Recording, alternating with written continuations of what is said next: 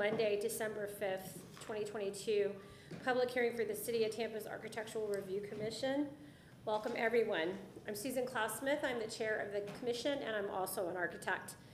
If you're here to present a project, you will have limited time to make your presentation, so we suggest being thorough but concise. When coming to the microphone, you will need to identify yourself and your relationship to the project. The commissioners will not ask any questions during your presentation, and your project should be presented in the following order: the site plan, the elevations, architectural details, and wall sections. The staff will present their staff report, and we will then ask for public comment. Following your presentation, the commissioners will be asking questions in the same order as the presentation. When coming to the microphone, please state and spell your name clearly if you are here to speak for or against a project.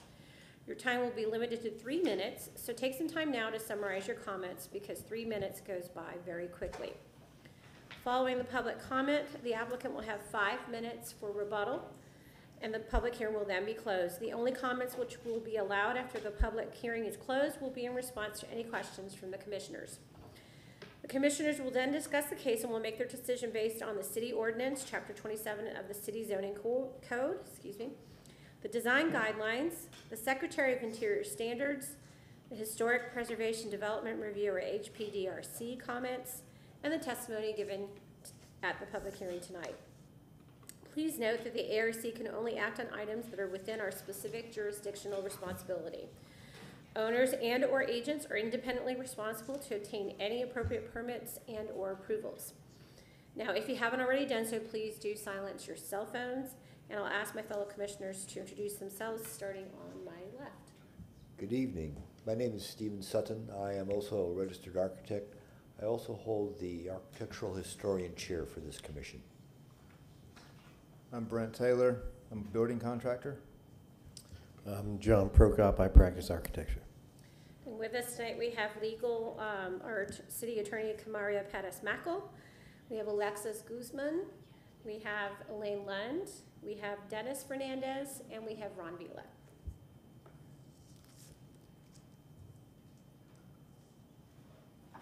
And then if I could please get a reading of the minutes into the record, approving them and entering them into the record for November 7th and November 9th of 2022. I move that we accept as presented the meeting minutes for the Architectural Review Commission public hearing for the dates of Monday, November 7th, 2022, and for Wednesday, November 9th, 2022. I second. All in favor, please state aye and raise your hand indicating so. Aye. Motion carries. Good evening, Commissioners. Dennis Fernandez, Architecture Review and Historic Preservation Manager. Welcome to this evening's public hearing, and welcome to our applicants and to the public who are joining us. I did want to present the administrative approvals for the month of November into the record. We'll provide that to the clerk as part of the permanent record. And to let you know, there has been a couple changes on the agenda since the information was sent out to you. We have a couple of continuations that Ron will be reviewing in just a moment that will shorten the evening's hearing list. With that, I will turn over the disclosure of conflicts of interest and ex parte communication to our legal counsel. Good evening, Commissioners. Kamaria Pettis-Mackel from the City Attorney's Office. Will the Commissioners please state whether or not they have any conflicts of interest regarding any of the items that are on the agenda? None. Additionally, will the Commissioners please state whether or not they've had any ex parte communications regarding any of the items that are on the agenda? No, I have none. Thank you. Good afternoon, Commissioners. Ron Vila, I'm staff with Historic Preservation. Under continuations, we have one that's reflected on the agenda this evening, and then we have another one that I'll go into. We're going to need two separate motions. They're being continued to two separate dates. The first one that's on the agenda is ARC 22-255 for the address 307 East Amelia Avenue. This request came in by the agent to continue to January 9th, 2022. January 9th, 2023 at 5:30 p.m. If we could get a motion for that, please.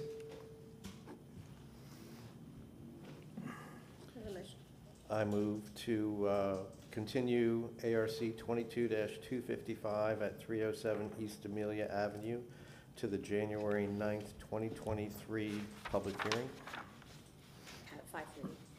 at 5:30. I'll second that motion. All in favor, please say aye and raise your hand if you so. Aye. Aye. Motion carries. And the second continuation, we just received an email this afternoon as ARC 22-362. It's the second item on the agenda tonight.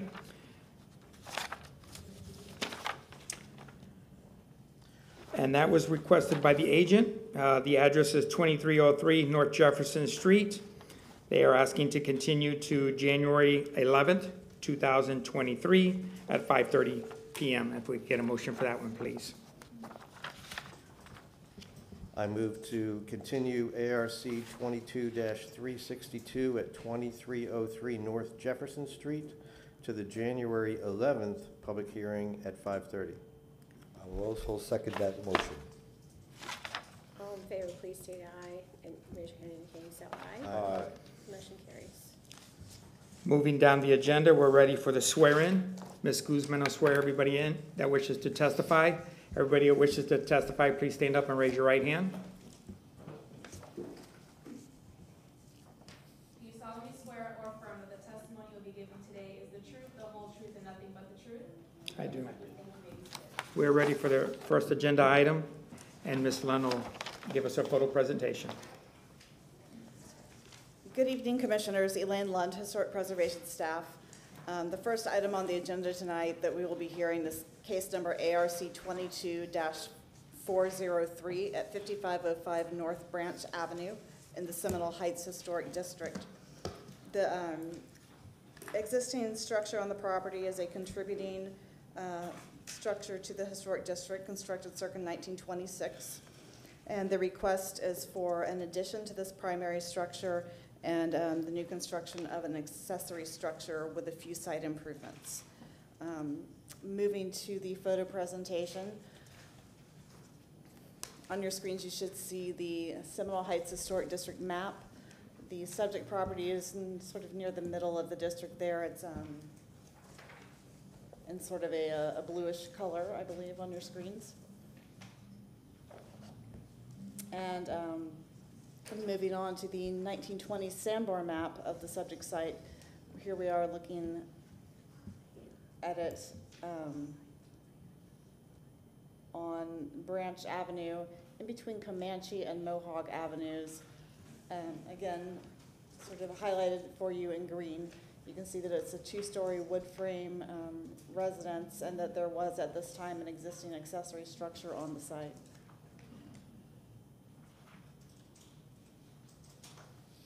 This is the present-day aerial, again showing the property on the east side of Branch Avenue, just north of Mohawk there and south of Comanche.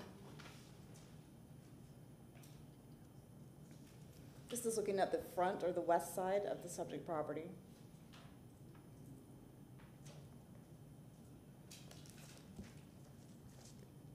Moving to the south side, you can see a few of the windows, the low-pitched roof with the wide overhangs, the extended gable brackets, the casement windows, several defining features of this house. And this is the north side of the house.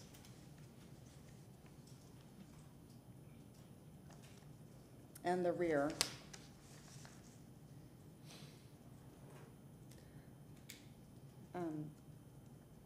Adjacent to the subject site, this is the house, I believe, directly to the south. And then the house to the north. And the house across the street.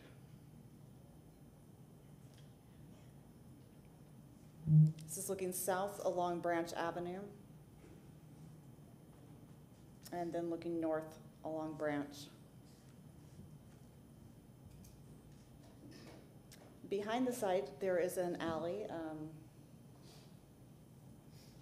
I believe this view is looking south in the alley, and then turning around facing the other direction in the alley. That concludes the photo presentation, so at this time I'd like the applicant to come forward and present the request.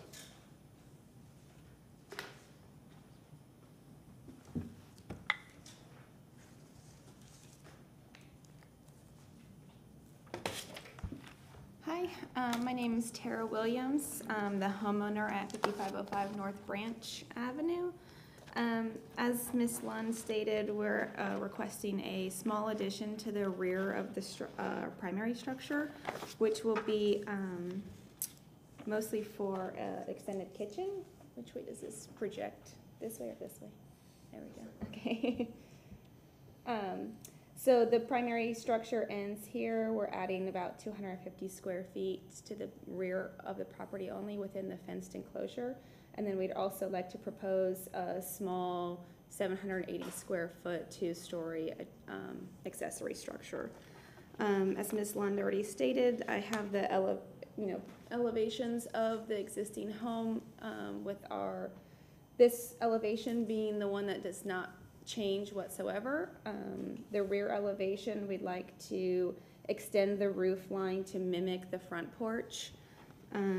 The side elevations will largely remain unchanged with the exception of what you may see from what we add to the back. We will be removing just a small portion of the roof in the back to allow for a new gable for that addition. The floor plans, here's an enlarged view of the plan, is just going to extend the kitchen out about 8 feet and add a master bathroom. We intend to keep the existing windows on that elevation as well, these windows, and reinstall them. And it's in a new location and these locations here. For the accessory structure, the first floor is going to be just a shed space. We won't be parking cars or anything in there. It'll just be garage space. And then the second floor will be a small home office. And the proposed elevations for those, this will be facing west, facing towards the home, facing south, north, and east.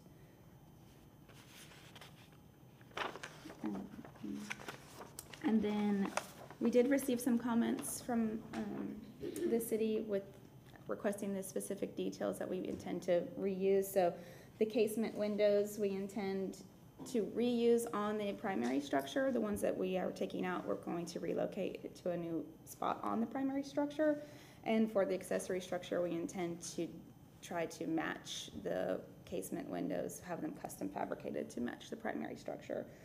On the accessory structure, also matching the attic vents, the corner gable brackets, the exposed rafter tails, and then we are proposing at the gables to have a gutter where it's coming into the yard, so to match the existing primary structure where we have our gutter and our gutter straps aligned with our rafter tails, and then the same existing roofing, metal roofing, same profile and same finish. I think that's generally it.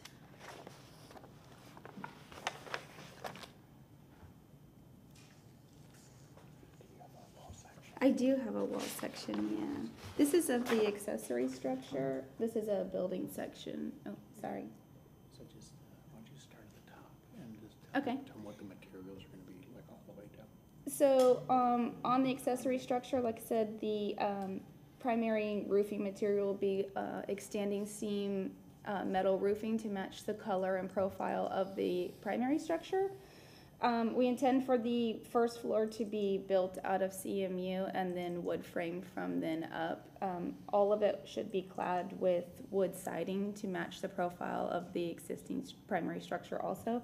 Our primary structure has mitered corners and not corner boards like some of the other houses in Seminole Heights, so we intend to match this. We are not intending to be on piers, but a slab on grade. So this detail won't exist on the accessory structure, but it will exist on the rear of the addition to the primary. We'll intend to just continue this detail on the primary. And then like I said, the casement windows, we intend to match the primary structure. I'm not sure if we can get the same hardware, but that's the intent, is to get some. We do have some left over from the previous owner that we intend to reuse. And then corner brackets to match our existing corner brackets we have here. This structure, we also intend to have exposed rafter tails, just like the primary structure.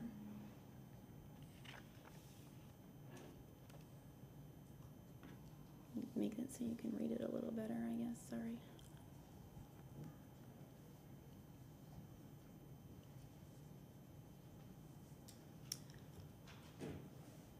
Why don't we just, your elevations for the back addition went pretty fast, let's kind Okay. of just kind of zoom in on those. Yep, we can look at those again. Yeah. That's the back. Yep, this is for the accessory structure. Do you want to see the, Yeah, let's go to the addition The first. addition. We can do that. sorry. That's right. Not the last condition. There you go. These are all the existing. Hold on. Maybe it is here.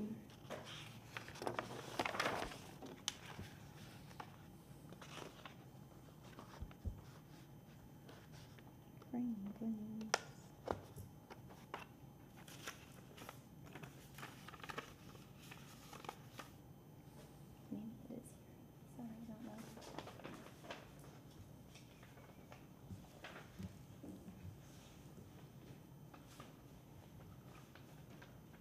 I'm missing that elevation, actually.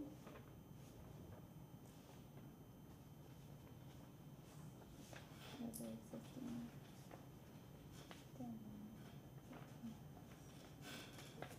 I seem to be missing the elevation of the addition.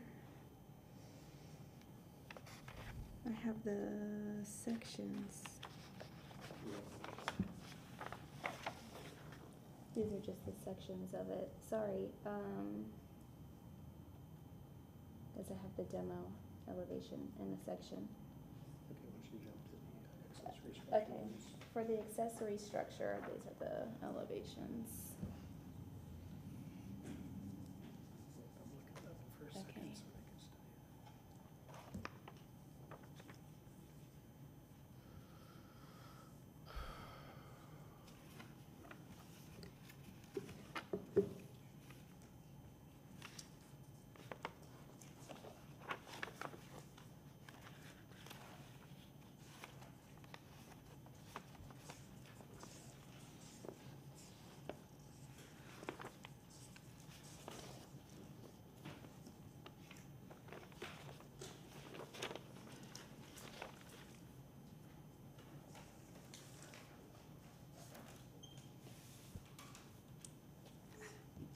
I'm pretty sure I see it.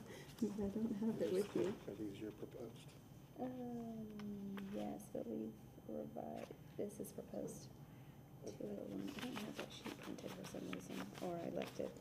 Oh, This is the proposed though. all right, do you want to show this? That's fine, yeah. You can kind of walk them through that a Okay. little bit. Sorry about that.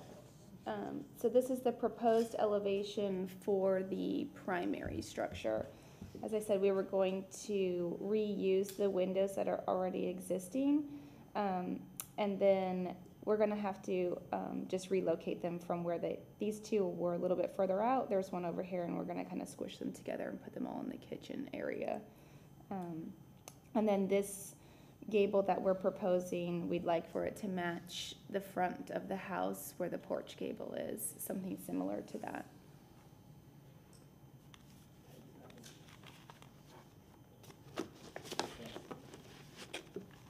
If that concludes your presentation, you can just let them know that. Okay, and that will conclude our presentation then.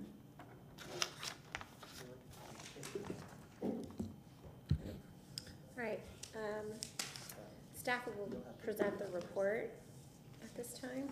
Commissioner, staff found this application to be consistent with the Seminole Heights design guidelines. There were a number of conditions in the staff report. The majority of those were requesting clarification on details. So I would suggest that any detailed information that you would like more information on, that you ask that of the applicant, but otherwise, staff is satisfied with the application. Thank you. Thank you. I'm going to open the hearing for public comment. If there's anyone who would like to come forward, speak either for or against the project, you may do so at this time. Looks like no one is, so we'll go ahead and close that portion of the hearing, and we'll begin asking questions, and I'll start with Mr. Pokoff at my side, my right. It seems to be fairly well done. I have a question, though. You use the word match and match and match everything. And it's typically, well, let me ask you a question. What distinguishes the addition and the new accessory structure from the original house? How is somebody supposed to tell that it's an addition and that it's not original? I mean, I'm kind of hoping that they aren't able to tell at the end of the day. My intent is to have the same siding, like reused. We are gonna have to patch a little bit on the side, so I'm hoping that we'll custom mill the same profile for the part that's in addition to the house, and then reuse the window. So, I mean, I guess in theory, you would see where the roof line comes into the old roof, and you would see that ridge. But ideally, from a material standpoint, I'm hoping that you're not able to really tell the difference between the existing and the new. Okay. I don't have any other questions.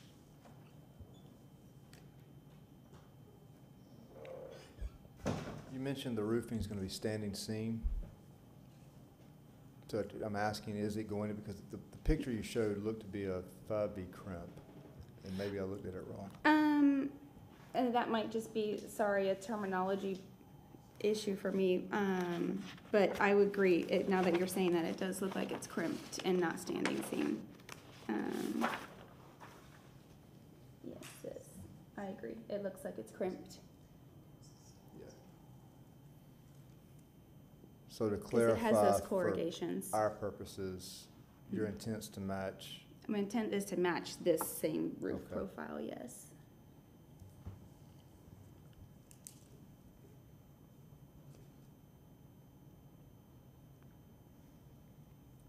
And then you did, I agree with my fellow commissioner, you did say match a lot.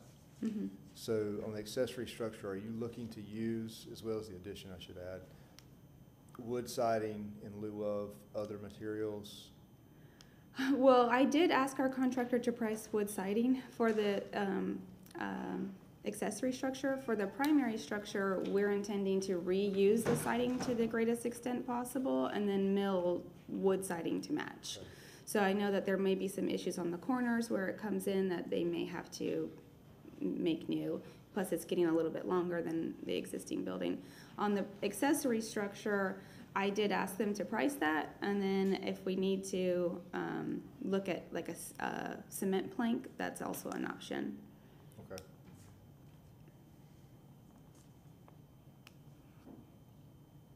I think that's all I have for now. Mr. Sutton? Hello. I have a few questions about your materiality for this project, items that really were not touched on at this in your initial presentation. First thing, let's talk about what you are doing for your porches, your overhangs, the ceiling materials. What are you looking at for those kinds of materials? For the addition to the house, the overhangs, we're planning on still matching the same as what the porch has, like the existing front porch has. So It's a beaded-like material? it is. Some pictures of that. And then, maybe you can see it here. Actually, yeah, you can see it in this photo here. In this one. So this is the existing front porch area, so we have these rafter tails with a beaded soffit under that. So we intend to match that on the overhangs on the rear, and then, as well as the accessory structure, honestly. And then for the ceilings of the accessory structure where it has a small porch area, we intend for that to have a bead. You also have a small porch area in terms of your addition on your primary structure as well, correct? You have an entry door on the backside. We have an entry door, but it really just allowing that to be an overhang from the roof and not necessarily like a porch. It's more like a stoop. Understand. I also note from your original plan of your building, you have a fairly extensive deck step situation. Mhm. And there is can you explain to us what you are doing with that with respect to your addition? The decking right now, we have an existing deck back there, so we were thinking we would probably have another deck just in the same area. We have, honestly, we could make it smaller. That's kind of something that we've been evaluating. Right now, what we propose is kind of a larger deck with just coming right out of the back door and then just steps on all sides going Sort of down. Essentially the same scale, the same concept. Exactly, Brand new. exactly. So you're not really picking up the existing and moving it. No, that decking I don't intend to reuse because I don't think it's original to the house anyway. So we probably will rebuild that deck new. Am I also to understand that for your accessory structure that you have a fairly substantial covered area adjacent to your stoop? That's also, I want to say, maybe an exterior shaded or sheltered area? Yes. Is that also going to have the same roofing ceiling treatment as well? Yes, we intend for that to look like the existing porch ceiling, which has just a beadboard ceiling and trim. So it does not slope, it's flat ceiling on the existing porch. In consideration of my fellow Commissioner Prokoff, there is another item at least for your accessory structure that you may want to consider in differentiating the new from the old. Both your beadboard soffit area and your siding could have a different face, if you will. Okay. As an example, this looks like a fairly narrow lap siding. Mhm. If you had something a bit broader, if you will, taller, wider, that would make a differentiation between the two structures. Okay. In terms of something to consider. Also, that same consideration, the beadboard that's on the soffits. Again, on your existing structure, it is a narrow beadboard. A wider beadboard might be more appropriate as well, in conjunction with if you will, a wider lap siding to help differentiate between the two different structures. Other than that, all the rest of the window details remain the same. All the rest of the coloration remains the same. The roof edges and roof detailing remains the same. But just a couple little changes like that can make that pop, that differentiation pop. Okay. That might be worthwhile. Now, I understand the moving of the existing windows. What are you doing with windows on your accessory structure? For the accessory structure, I think we're probably gonna get custom-made windows so that they have a similar look to them. The way our house, most of the details are, they all have this, I'm waiting for the screen to show up, sorry. All of our windows have this cross in them with the muntins. So I think we're gonna have to get these custom made because it's kind of an important detail to our home. It carries through the inside of the home also. So my intent is for that to still be the same. I don't think I can buy those just off the shelf. So we'll probably reach out to some historic window companies in order we can make something like that. In a similar vein, what are you doing with doors? You have your kitchen door.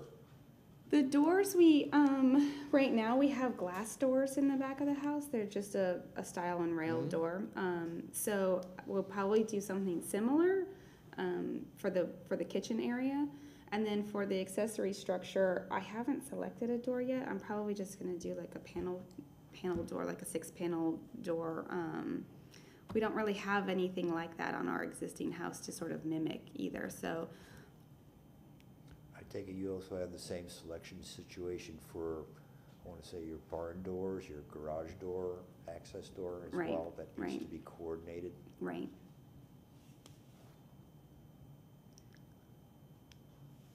Lighting, that's my last item here. Okay. I noticed that there is a number of new fixtures that are being involved, both for the addition on the primary and for your accessory structure. Mhm. Have you sourced those at this time? We haven't finalized the selection of those fixtures yet at the moment. We are proposing just sconces at the doors, so we have some light. Understood. But we haven't finalized those selections, no. Another item for coordination. Thank you very much. Mhm. Good evening. Do you have a site plan? Yes.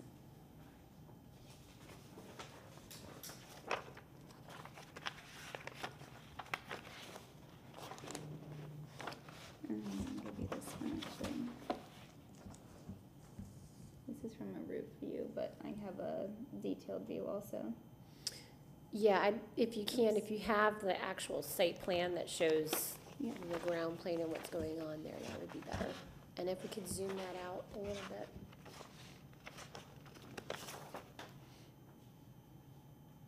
Actually, that's smaller. Oh, no, that's good.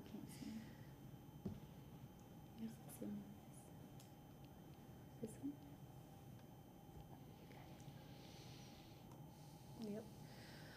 So for the addition, are you going to be adding any air conditioning units for that square footage? Probably not, right? Nope. What about the accessory structure? The accessory structure, we are, and the intent is to have the condensing units in the back.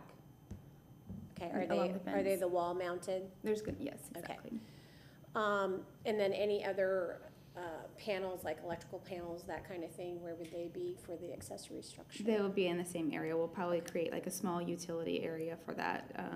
Just in the, we're proposing in the rear, just so that we're not having to look at it from the primary structure. Right, understood. Do you have an existing and a demo plan for the primary structure Yeah. that explains what you're removing? Sorry, everything's in a different order now. Actually, let me give you the enlarged one. It'll be easier to read.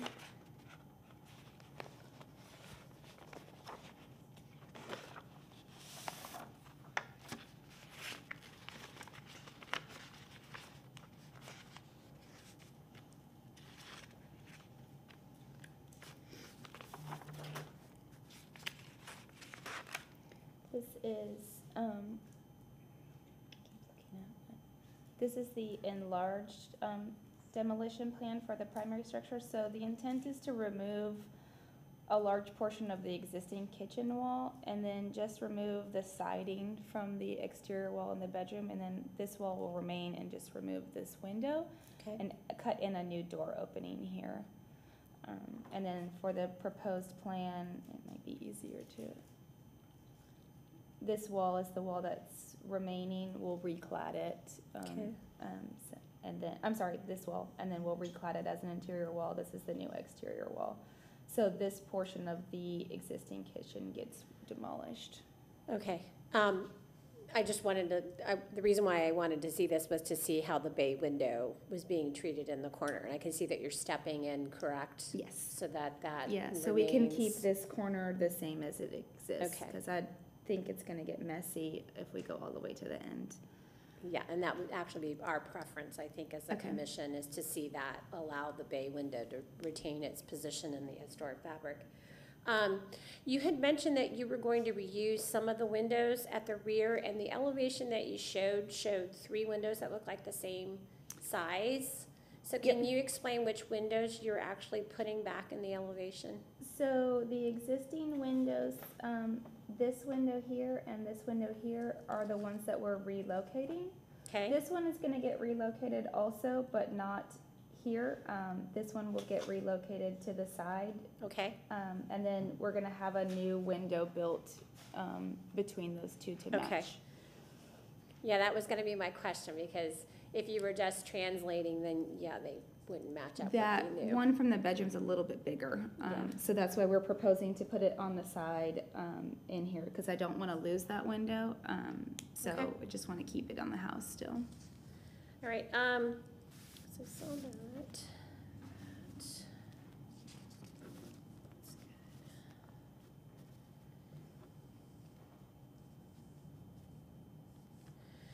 You had mentioned that you would try to match on the accessory the overhangs, but in your wall, if we could look at the wall sections for the, or the building sections for the accessory structure that you had up before.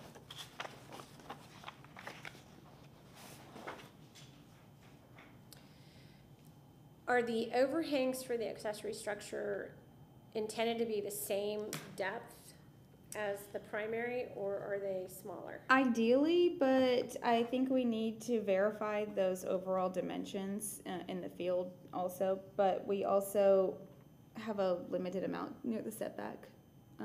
So I think it's gonna be kind of a game between either moving the building a little bit to allow for that, or reducing the overall overhang. So I don't have access to measure them, so I'm Right. intending the contractor to take those overall dimensions. So just as a note, and we can discuss it, but in line with some of the questions from my fellow commissioners and some comments already made, typically historically, the accessory structure, even today, if we were design, it's diminutive to the primary. Okay. So you wouldn't typically detail it exactly the same, and that includes your overhangs. Okay. So just a thought there, and that might help you with your concern as well. I'm happy to make them smaller, I just. Yeah. Yeah, that's fine. Just revisit with your Okay. designer and your contractor. You had talked about the windows, and you talked about the doors. The garage doors, I did think I saw on one of your elevation, or the shed doors, we're calling them garage doors, but the shed doors, Mhm. you had an elevation with them on there, I correct? did, yes.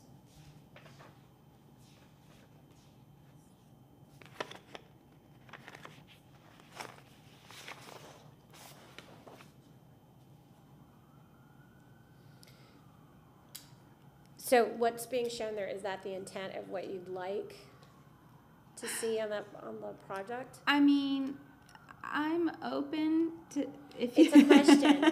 If that's what you want, that's fine. We just need to understand where the thinking is, That's because kinda we where have to we're- react to what Yeah, you that's where present. we're thinking at the moment, but I also know there's probably like a sourcing issue at the moment too, so that's kind of what we're looking for, I guess, if we can source it. And so can you explain the operation of these as you see it right now in your head, if you They're can just- get them? Yep, they're going to just buy part Okay. doors, so they won't flip up or Or they won't be slide. automatic. Yeah, we're Okay. just using it to basically mow the grass. Okay. Hardware, I didn't see any information on hardware. Do you have any of that information today? We don't have the hardware selected for the door hardware. The window hardware for the primary structure we'll reuse. Yeah. And then for the accessory structure, we're gonna try to source something similar so that they still open out with a crank. But again, I don't have that hardware selected at the moment.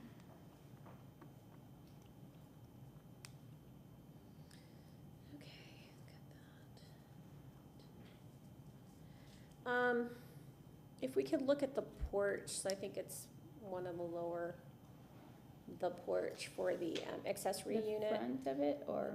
Yeah. Okay. So, we're calling that a porch. Does it indeed have a deck, or is it a ground plane and then you're paving it? It's a ground plane that we're. And painting. what is the material you're putting on the ground? We're looking at just having some like stone pavers right now, Okay. to match what we have on the front walkway. Okay.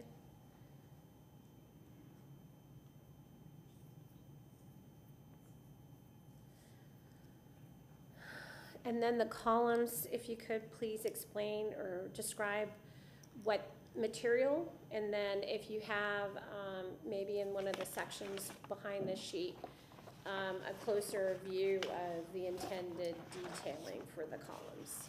Yeah, the only column, this column here is the only real freestanding column that we have, which we don't really have on our property. Our existing columns sit on these Mhm. small knee walls. So these two columns here, we intend to sit on a knee wall just similar to this. And again, clad this with wood, either wood siding or the cement board siding, and wood trim to mimic this same detail. So they would be boxed out? They'd be boxed, yes. And is that framed in terms of a box out from the existing? These are new. No, I know, but Oh, if you're these, intending on matching those, are Yeah. those then framed? these actually, They're painted as if they have some kind of. they have trim on the corners, and then, but that's it. It's, I think it's an exposed column. Okay. And it's just trimmed on the corners, and the back sides are stained.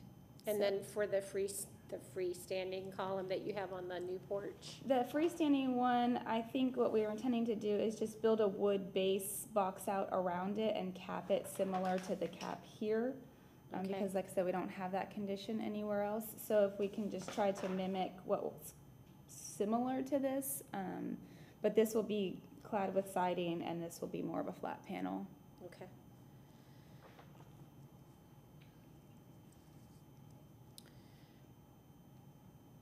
And then at the, let's look at your building section behind the elevation again, just really quickly.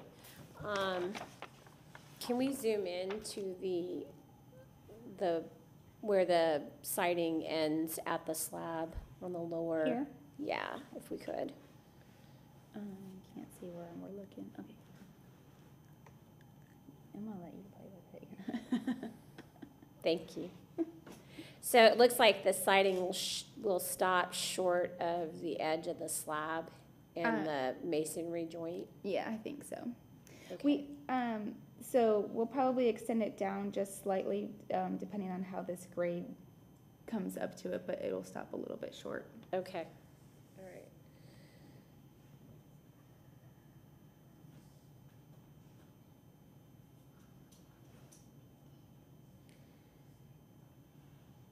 All right, that's it for my questions. Any other questions of the applicant, gentlemen? No? You have 5 minutes for rebuttal if there's anything you'd like to add or respond to anything I don't have anything to. at this time. Yep. Okay, all right. And we'll go ahead and close the public hearing and we will discuss the case. Okay.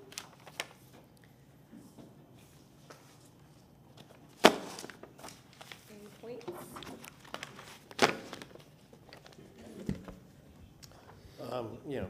Basically what I brought up being that I think it's not well understood by an awful lot of applicants and people that own historic properties, that if you're adding on to it and if you're building an accessory structure to it, that the words used in the design guidelines are similar and compatible, but not exact duplicates. And I think you brought up, Stephen, the changing possibly the dimension of the siding, changing the dimension of the overhangs, changing certain small details of the addition and the accessory structure so that you can tell what the original house was, where it ends, and where an addition begins. So the compatibility is important, similar is important, but there should be a distinct difference between what is historic fabric and what's new. Because if you just duplicate the historic fabric, it cheapens the historic fabric. You can't appreciate the original house design if everything is duplicated. So that's part of the design guidelines that I think it's important to pay attention to. So you can do everything you talked about, just change the dimension of the beadboard, change the dimension of the siding. A few other details like that, I think, would go a long way towards making the addition distinct and the accessory structure distinct from the original house.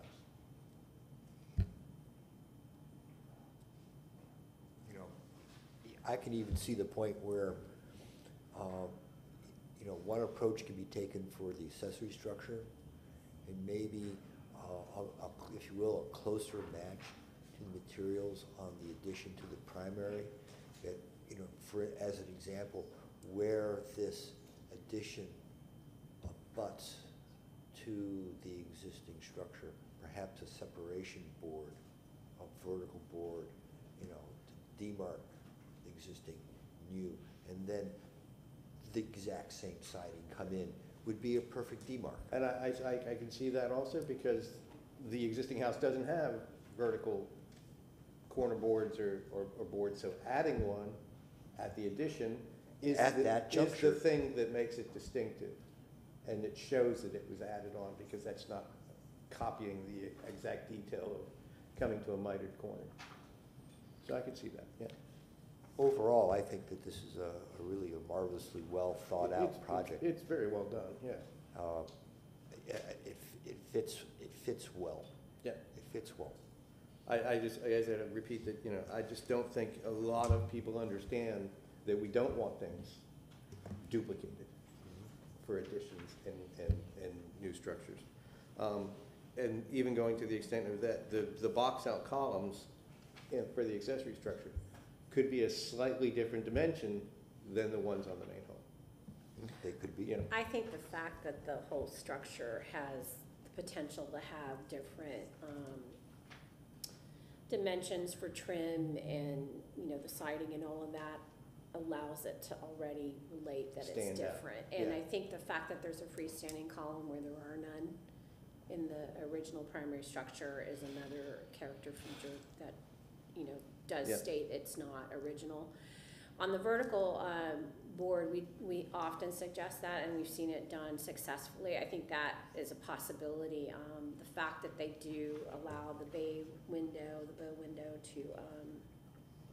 to reside yeah. in its own plane. And it's, yeah, the addition is set in from the faces of the building, you know, in the, I guess, I don't know if they're east or west or north or south, but the way we're looking Yeah, at it. exactly. Yeah, but they're set in, that's the proper thing to do.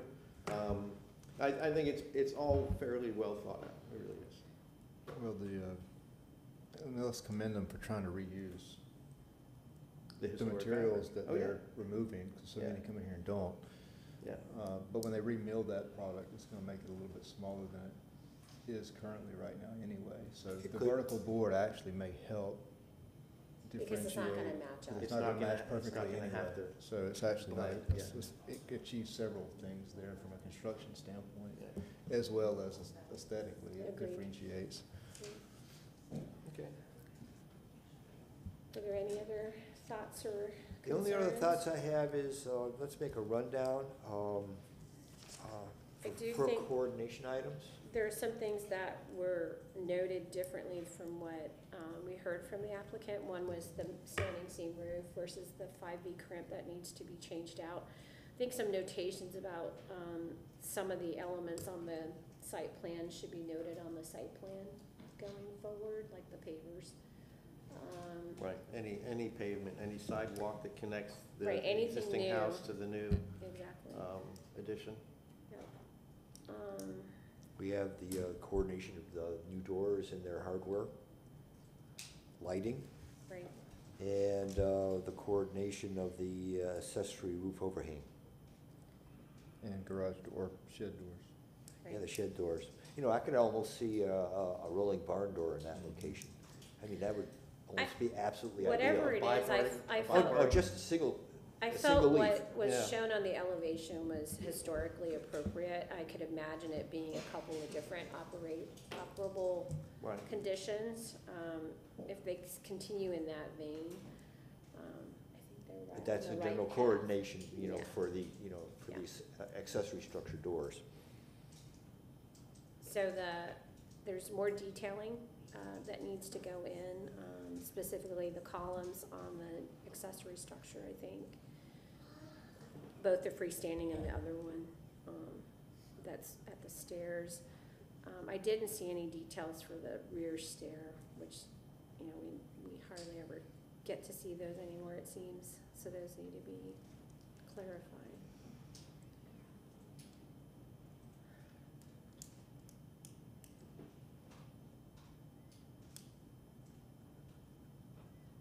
vertical board at a Yep. flush condition. Anything else? Yep. Yeah, I have doors, hardware, shed doors, overhang dimension, vertical boarded addition, and column detail. Pavement. Pavement on the site plan. And when making the motion, be sure to call out whether it's on the accessory structure or the primary addition. Right. We have a motion to entertain, or?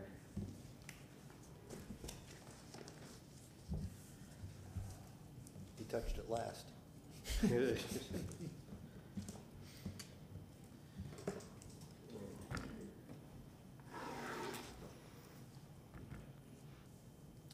I move to grant a certificate of appropriateness for the drawings and documents presented at this public hearing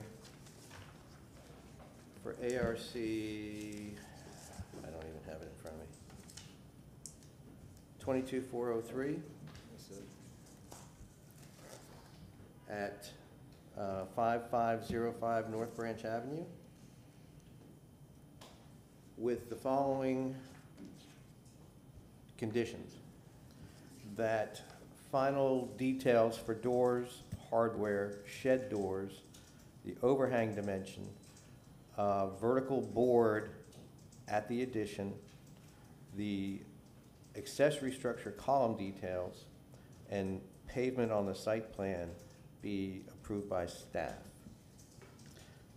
Because based upon the finding of fact, the proposed project is consistent with the Seminole Heights design guidelines and the City of Tampa for the following reasons: that it meets the design guidelines, the Secretary of Interior standards, and all appropriate city code, including Chapter 27. I'll second that motion. And if we can just ask the applicant really quickly, we typically ask that you understand what the conditions that were put forth, and you just need to come forward.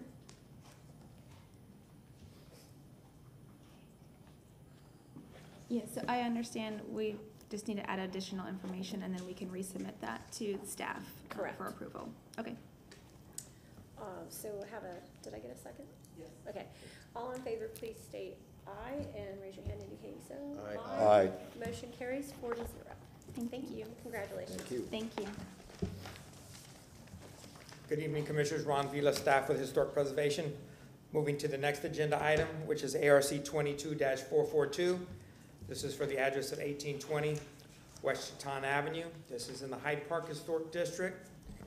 The current zoning is RS 60, which allows up to a 900 square foot accessory structure, which they're requesting this evening. The request is for a certificate of appropriateness for new construction for an accessory structure with site improvements. Briefly going through the photo presentation. The primary elevation faces Chaton. This is a corner parcel. It's on the corner of Chaton and Albany. In the 1929 Sanborn map, you see the accessory structure that's here. That one has been removed. There is another accessory structure in that approximate location, which is non-contributing. The agent has requested, and the owner has requested, to have that removed, and we could approve that administratively.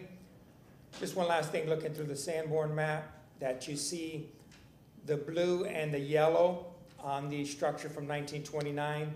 The blue indicates masonry construction, and the yellow is frame. So as I go through the photos, at the main level of the house is cladded in stucco, which is indicated in an original structure, an original feature on the structure.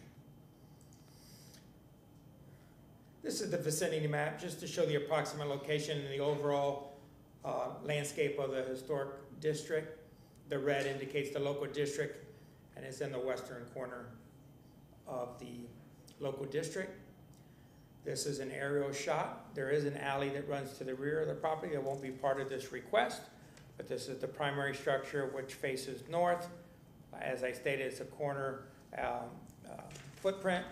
It's on the corner of Albany and Chaton, and this is the approximate location that will be repurposed. This is looking at the primary structure, the front elevation. Here you can see the masonry, the stucco over the frame.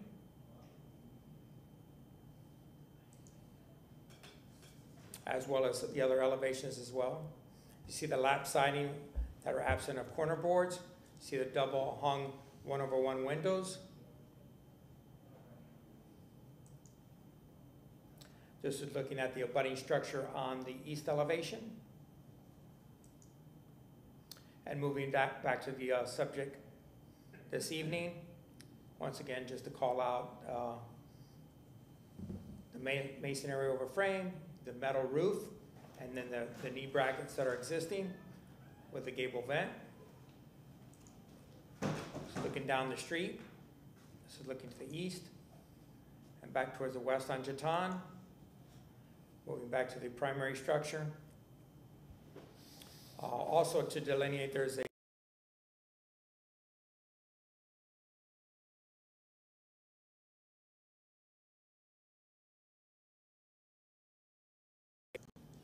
and Albany to the south. That is non-contributing. Just once again focusing on the non-contributing accessory structure that will be removed. How it's oriented on the site right now. And just the relationship from the back of the house to the accessory structure and their proximal location. That concludes the photo presentation, and I have the owner address the board.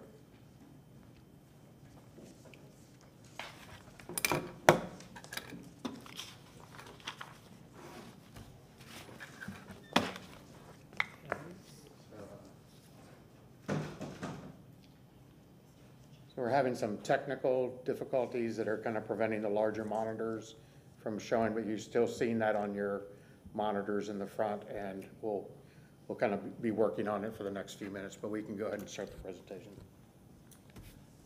Good evening. My name is Michael Sork. I'm the owner of 1820 West Jatan. And on the phone, but he's just listening, is my agent, William Dobson. He came down with COVID.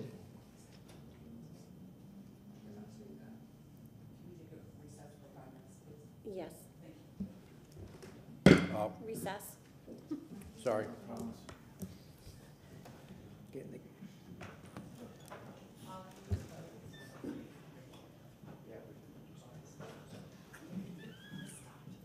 Mike, do you have any questions while we're in recess?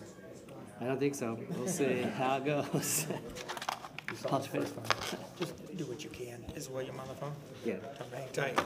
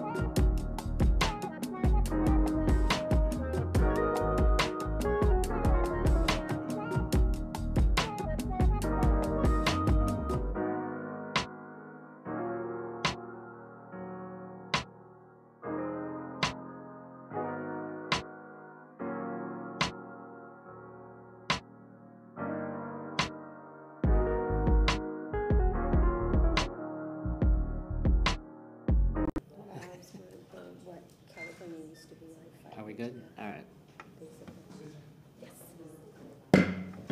We're in. Let's All try right, great. Good evening. My name is Michael Sork. I'm the owner of 1820 West Jeton Avenue. On the phone, or is helping me, is my agent, William Dobson. He was supposed to be making this presentation this evening, but he has COVID. So I will try to do my best to give you the plan that we are doing. If you recall, we met in October and asked for a side yard variance, which was denied. The plans we are presenting tonight have been modified to meet all of the setback requirements from that meeting. As Ron said, we plan to build a 900 square foot, 2-story ancillary structure on the property with a garage and a workspace above, along with some site improvements, including new fencing, driveways, etc., landscaping. The first slide is somewhat of a duplicate, if I can get it on here, of what Ron said. And we will be removing, which has been approved, the non-conforming or non-contributing garage structure that was currently there.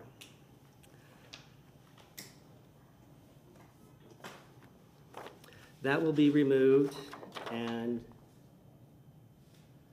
this shows our current existing site plan on the left and the new site plan on the right, which you can see incorporates all of the setback requirements that were in Chapter 21 of the city codes.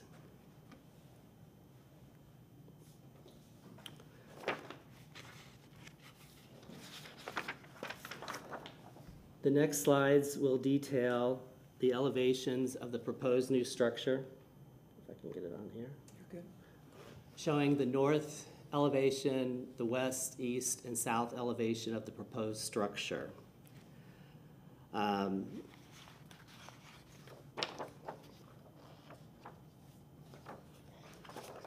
We also have details of the specifications of the wall sections that's required, which again, and the various materials that will be used in building the structure, which includes smooth hardy board siding, weather shield wood windows, and everything else that you see on here, as well as trying to mimic the current main structure of the home on the property.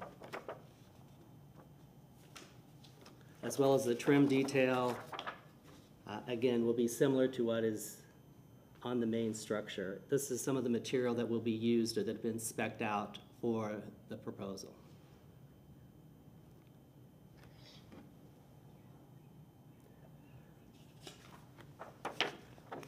To give you sort of a visual impact of what we believe the new structure will look with the existing structure, here are some views from the northwest of the property, showing the new fencing and driveway.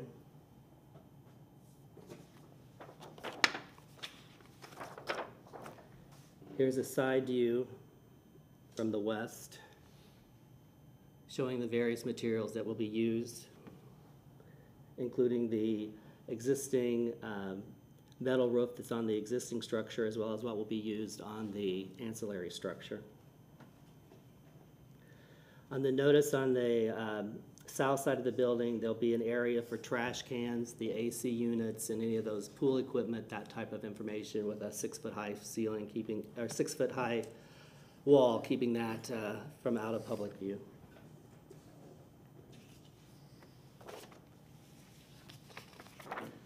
Here's a little bit from the southwest as to what the structure will look like with the various details.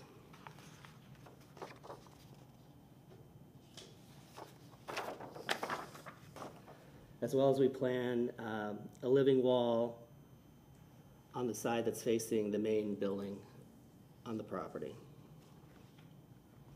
This is from the northwest view.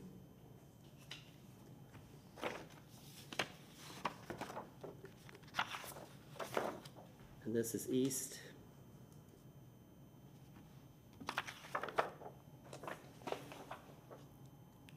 South. And finally from the northeast. So while all of these are the different directional views of what the proposed structure will look like, again, I think it's important to note that the design specifications and the things that we've used that are detailed on the presentation here, again, according to your comments, they're not exactly the same as the existing structure, but they coordinate, we think, very well with it. So that's my 3 minutes. I'll open it up to questions. Commissioners, Actually- before we get into questions, we'll go to staff's finding. This application is consistent with the Hyde Park Design Guidelines from the plans that we reviewed October 26th. Under conditions on page 3 of your staff report, if this project is to move forward, a design exception for the overall height is required, and that process should be started and approved before they get a permit to move forward. The bullet items that were addressed on page 3 are the hardscape materials. They indicated on their drawings and their renderings that it would be concrete with a pattern to be historically correct. The next item was a fence design, which was indicated on the rendering as well. Final placement of the mechanicals, which were discussed this evening by the owner. And the windows and doors, we talked about similar windows and doors. When I spoke to the agent, they were going to be cladded, not original wood windows, as the primary structure has, and they will be a 1/1 window with single glazed doors. The selection for the exterior materials on the upper portion, which is frame, he indicated would be hardy. The primary structure has lap siding, wood lap siding, and below there's a stucco. The pattern is to be compatible with the pattern on the primary structure. He had indicated the north elevation had some articulation. That's going to be part of a living wall that's there. That's going to be the cables that will allow the vegetation to grow. And just to go over the comprehensive list of material items, the roof material is going to be a metal roof, which is a 5V crimp. The exterior wall materials were the lap siding, which is hardy, and the stucco. The garage door is a clopay door that I spoke to the agent with. And I'm elaborating a little bit because the owner was not engaged in the process. I met with the applicant, his rep, many times, and he was unable to come, so I'm trying to assist the owner moving forward. And I appreciate it. The trim pieces on the corners, there is no corner boards. It's a weave or a miter, and then the casing around the windows will replicate the casings around the primary structure.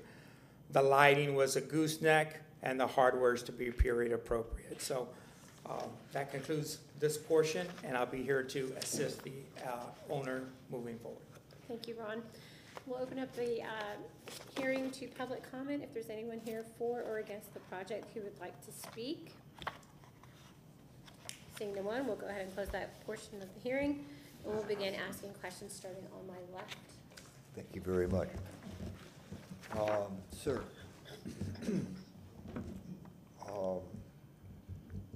can you pull up your elevation, please, for your street side of your accessory structure? Street side. You're just wanting this or the site plan? No, this would be very fine as is. I got it. I have a sore spot with your garage door elevation. And it relates to the fact that your second floor windows are centered on their wall, that your garage doors aren't. There is a misalignment between the two. Now, am I to assume that the area to the left of these garage doors is a stair to your second floor? Correct. Because we do not have detailed floor plans for Right. your interior, so we're making some guesses here. So for practical purposes, those doors cannot slide over to a more central type Correct. of a situation. Would you consider moving the upper windows? I could, you mean, which, I mean, yes, I mean, there's no, Well, you know, versus being you know, centered to one where, is functional and the other one is very symmetrical. right, And the two have to jive with one another, just like your fenestration on your primary dwelling has a certain relationship between what's happening on lower levels and not necessarily repeat, but a relationship to what's happening on the upper levels. It was just a rule of thumb that people just, you know, worked towards. You also have a good relationship towards your openings on the other elevations. It's just this one place, and it happens to be the public face of your addition, right. where it really sticks out. And I'd like you to have a chance to, you know, rethink what's happening here, so that there is some manner of alignment to maintain some manner of symmetry that's happening, at least with the openings themselves, not necessarily with the relationship to the walls. So are you suggesting that the upper windows center with the garage door? I'm thinking I'd go in that direction, because the garage doors aren't going anywhere. Right. No, that, again, I don't have any issue with that. That is my big sticking point. As a general concept, I understand what you're doing with the stucco on the ground floor, the differentiation between the materials. You're not going to recreate the masonry of your existing building. Right. That, you know, you have now that differentiation at that location. You've got your clapboard on the top, which works out really well. I see your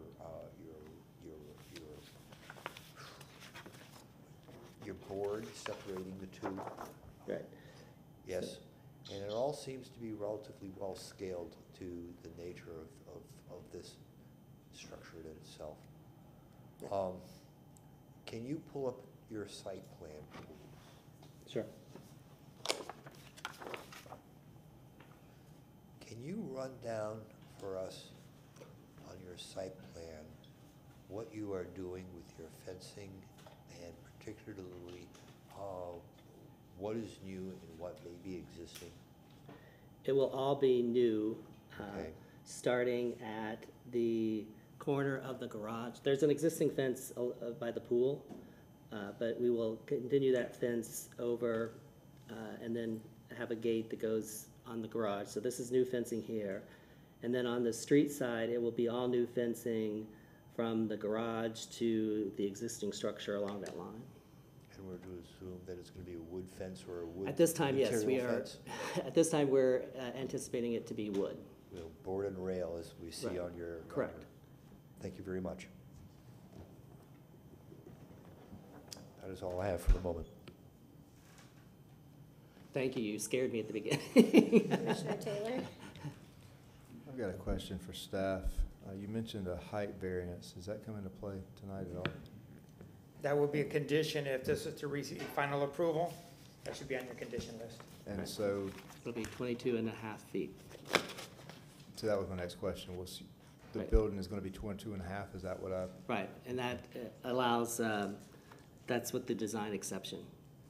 and what is the allowable? 22 and a half. So what's the need for the, There is no variance, but he Well- would still, That's a design exception for the height of the accessory structure. So the allowable is, Currently, the allowable in the city of Tampa is 15 foot in height.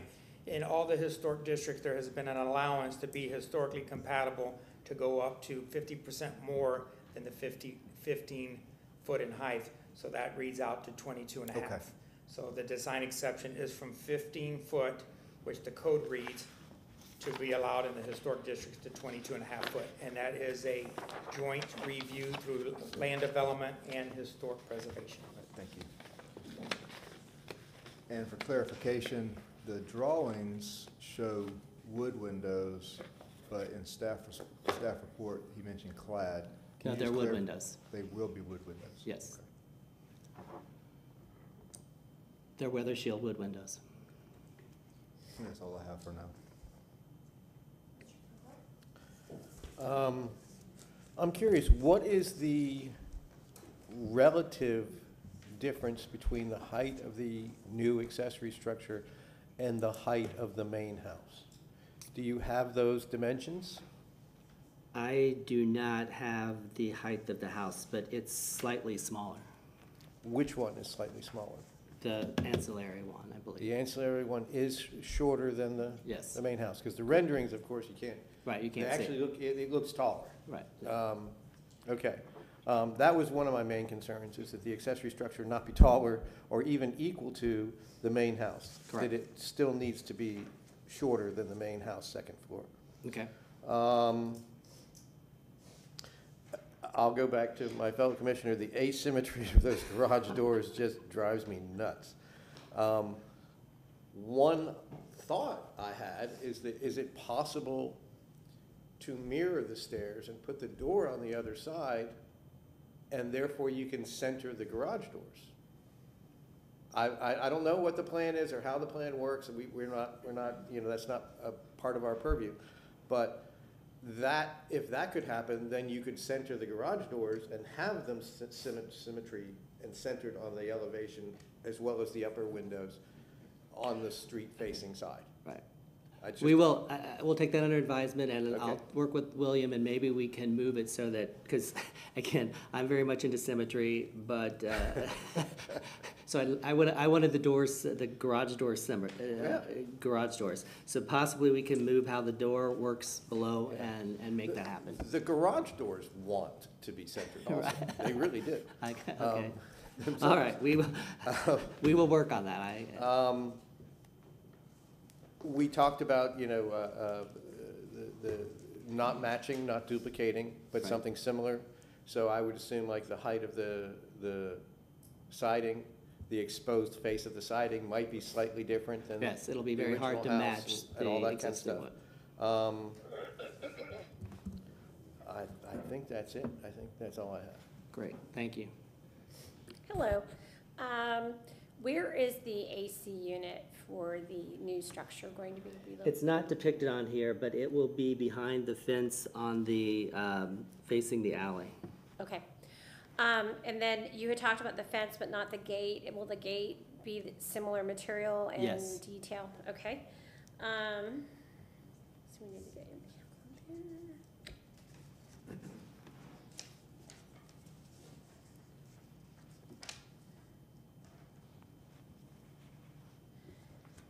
Can we look at your building sections or your wall sections that you had up earlier? Is there one that shows the entire wall? I'm looking for a foundation view, so. I don't believe we have that. Because this is the only wall section that I have. So, do you know, I would assume you're slab on grade and Yes. that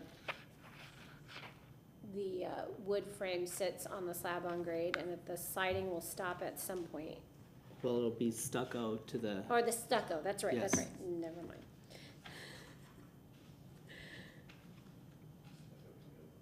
Yeah, it can. We'll just need to see a detail for staff. Then, if you could, please, could you pull up the elevation for the front or north elevation of the primary structure, please, for me? the primary structure. Not the ancillary, the primary with this? Yeah, just the front elevation, nope. Your street elevation, the north. I Your don't entry believe, porch. we'd have to have staff pull that one up because I don't have that. Ron, can you pull that up really quickly for me, please? Can you repeat what you were looking for? The primary elevation, north entry? In photos? Yes, please. Okay.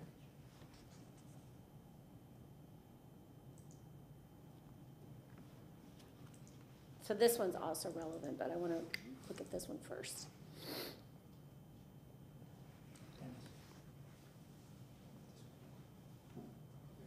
So, if you look at this, you can see that historically, this property has asymmetry. The other elevation, the side street elevation, there's also asymmetry.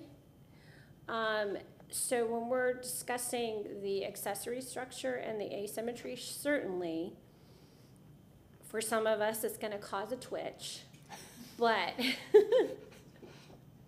there are also ways Will you allow me to build it 3 feet wider? No, just kidding. There are certainly ways to detail the project, and that includes where you place your fence and your gate, working with your designer to help offset some of that feel, but you have historic precedent in your own property. So there are some in one camp and some in another. Some of the stuff is gray, and I just wanted to point those out. Okay, thank you. All right. Other than that, I had no other questions. So, is there any other questions from the commissioners? No? We've gone through all the materials. I did. I thought I did.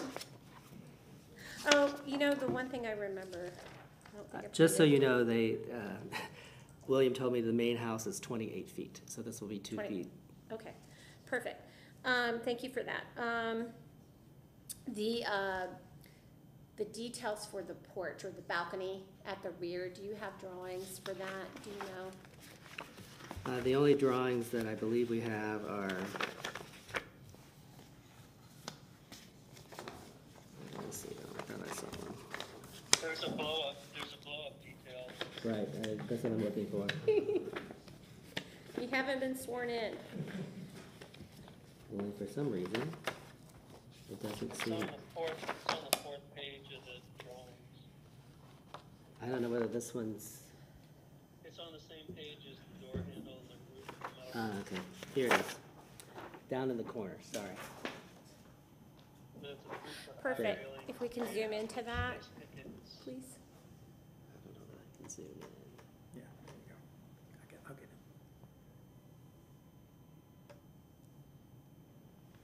It's still too hard for us to read. Can you read through the notes there? It's just the font. is Read like through the notes. really out. It's a 2x6 top rail. He can't. No, it's a 2x6 top rail, if that's what you're looking for. The 2x6. Yes, all those notes, please. Right, 2x6 top floor, and, I don't know, the spindle looks, 4x4. Can you, Kamaria Pettisnackle from the city attorney's office, it seems as though you have your phone on, or Right. with we don't know, there's, right, okay, that's fine. okay. He's supposed to be only texting, 4x4.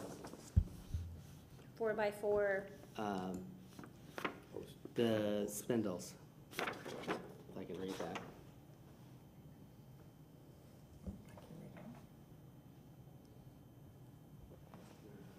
That's clearer now, so if you just move it to the corner.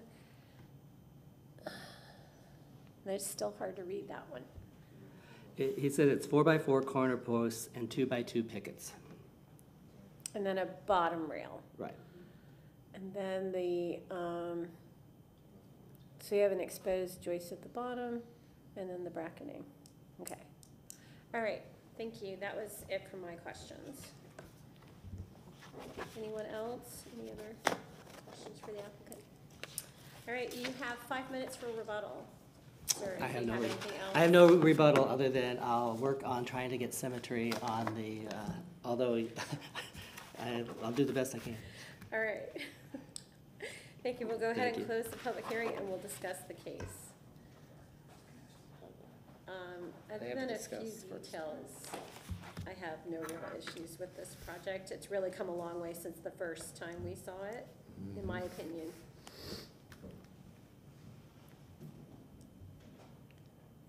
I don't even know that I have a problem with the asymmetry. I mean, another mindset on that would be add another window if possible, which would center up over the garage door a little better. I think he's got multiple options there. It needs just to be revisited and yeah, coordinated in some fashion. I think that's something that's gonna come down to personal preference, and like she said, you have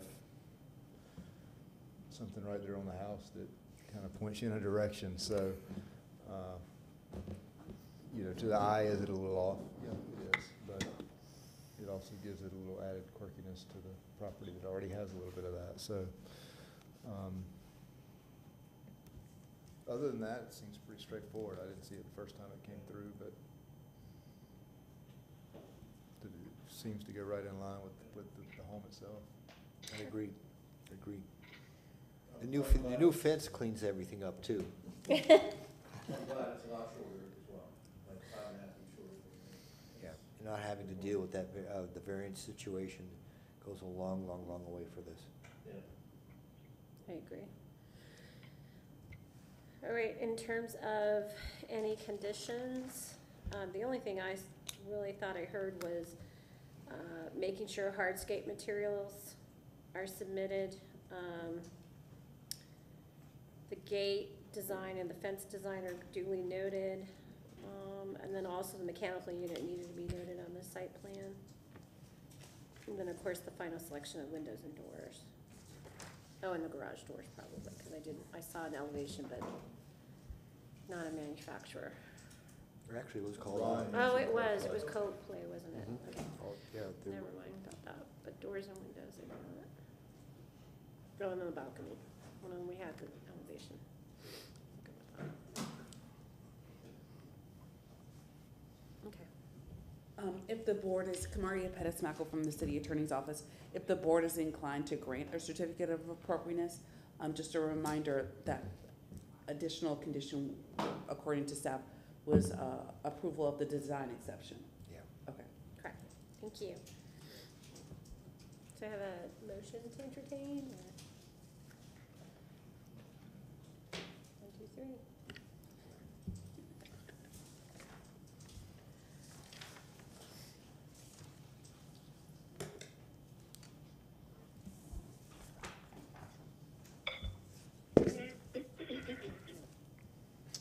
I move to grant a certificate of appropriateness for the drawings and documents presented at this public hearing in ARC 22-442 for the property at 1820 West Jetton Avenue, with the following conditions: that doors, windows, hardscape, AC unit location be coordinated with staff, and that also a design exception is received for the height limitation. Because based upon the finding of fact, the proposed project is consistent with the Hyde Park design guidelines in the City of Tampa, the Secretary of Interior standards, and Chapter 27 of the City Code. The design exception has to be approved, not just received. Okay.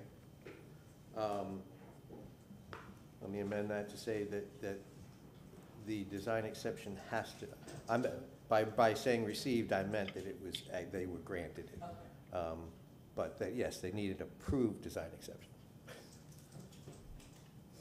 I'll second that motion. So you understand the conditions placed? Okay? Yes, thank you. Thank you. All in favor, please state aye and raise your hand indicating so. Aye. Motion carries 4-0. Congratulations. Thank you. Thank you. Thank you. Commissioners, Ron Vila, staff with Historic Preservation, moving to the last agenda item, which is ARC 22-501. This is for the address of 1807 West Watrous Avenue. This is in the Hyde Park Historic District. The primary structure dates back to 1922, and it is contributing. The zoning is RS60. The request this evening is for a certificate of appropriateness for new construction in addition to the primary structure with site improvements. Some past action has taken place on page 3 on your staff report in 2000. There was a request for a grand tree removal. There was an addition to the primary structure, and there was also an approval for an accessory structure that was not built. So with that history, moving to the photo presentation. This is an interior parcel that fronts Watrous. It's in between Albany and Fremont, and there is an alley that runs east-west. If you look at the rectangle of the footprint of the primary structure, you see that it's encapsulated. There are no protrusions at that time, just to the rear that has a porch. We know it was a porch because it's indicated by a perforated line as the front porch is. This is looking from above at the structure, looking at as it faces Watrous. This is looking at the primary structure with this is a craftsman style home with the upper level.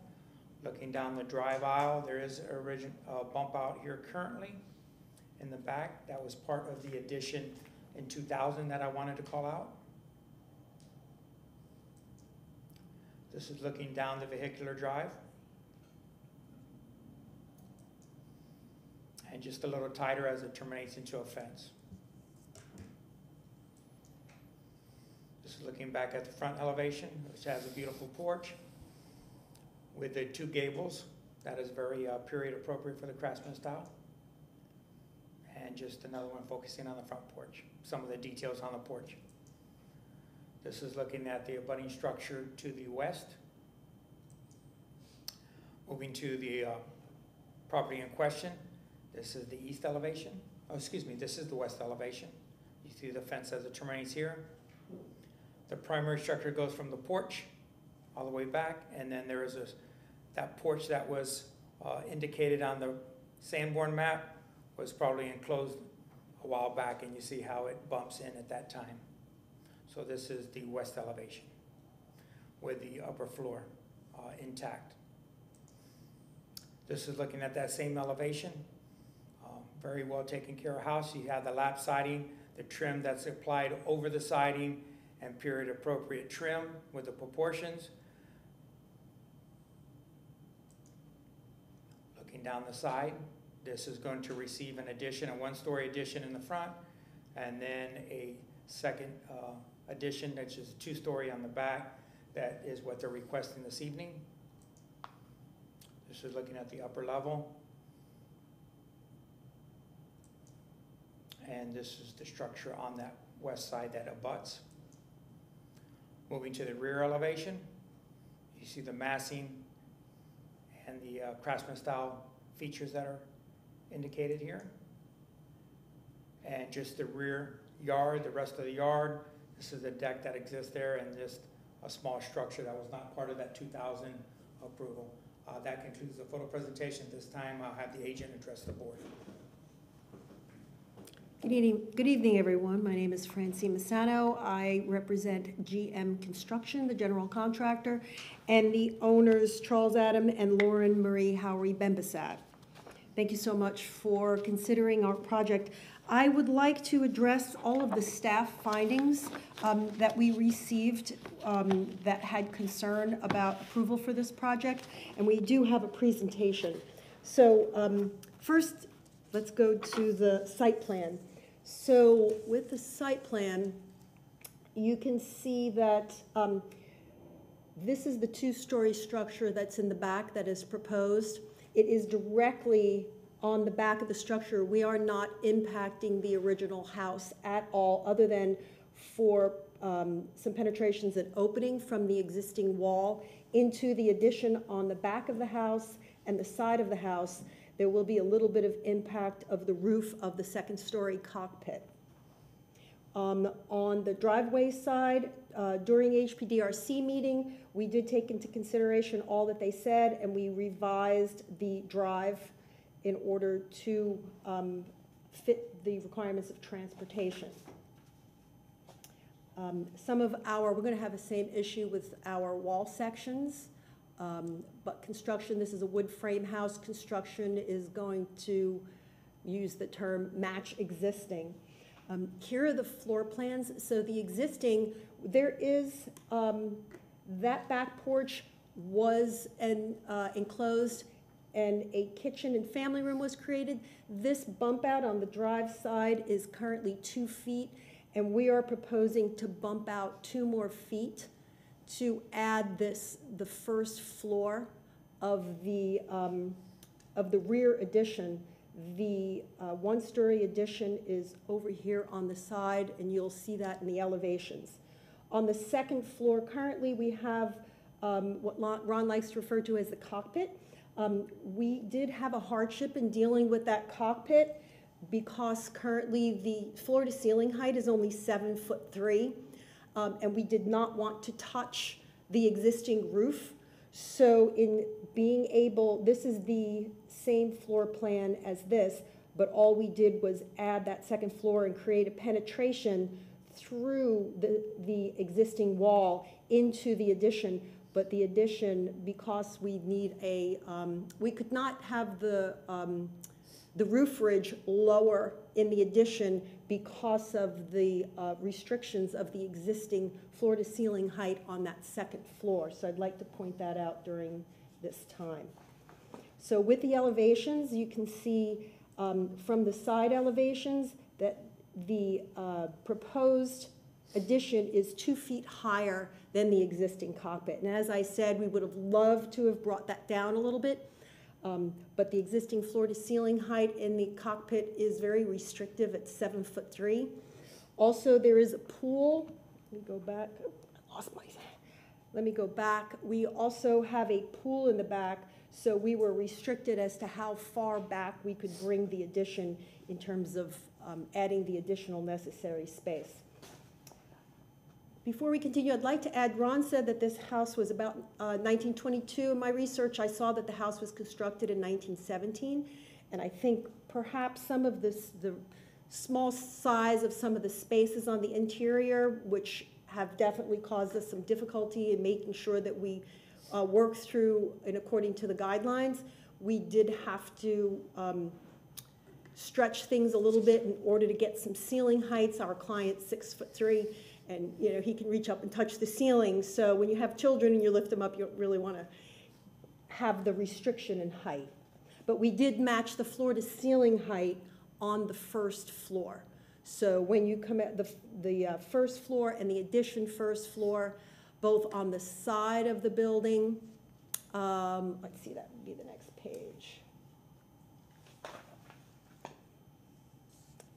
So on this page, all of the floor-to-ceiling heights do match on the first floor. It's the second floor where the addition, the floor-to-ceiling height, we brought up a little bit more in order to accommodate.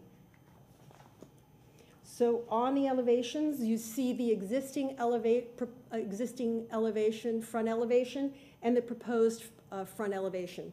I'm going to show you some renderings that we did, which will demonstrate the fact that you don't even see the two-story addition in the back. And the bump out on the, I believe, the east side of the house is very fitting with the Craftsman style bungalow. So I'm going to refer to some of our, let's see. Okay, we have some exhibits to show. No, that switches over. All of the examples that we're going to show are within a half-mile radius of the proposed project.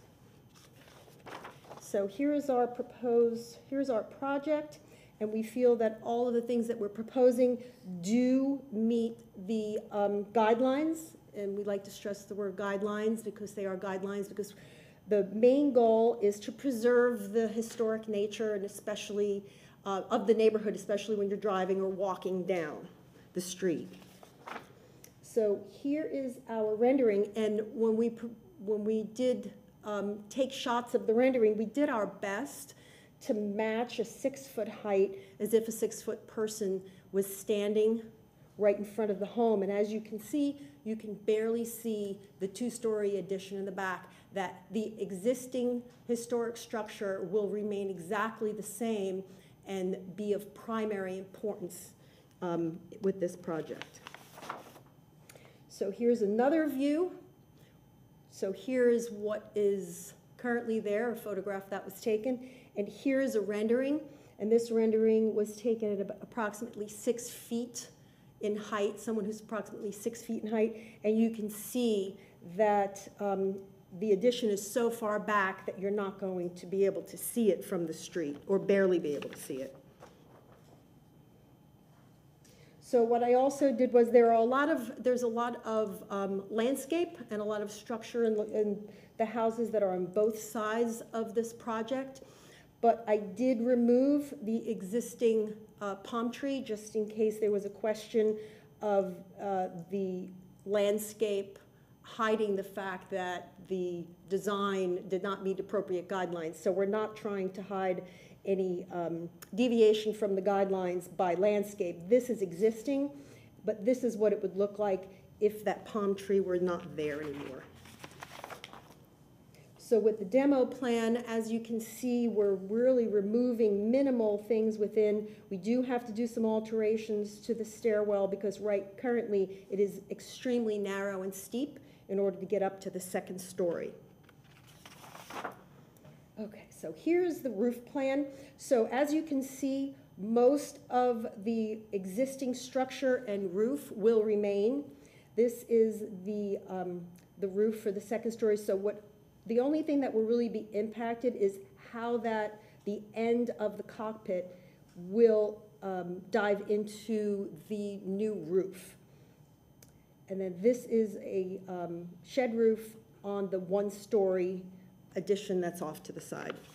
So with the staff findings, it says staff finding number 4 is one-story addition on west shall be positioned towards the rear and subordinate to the historic structure.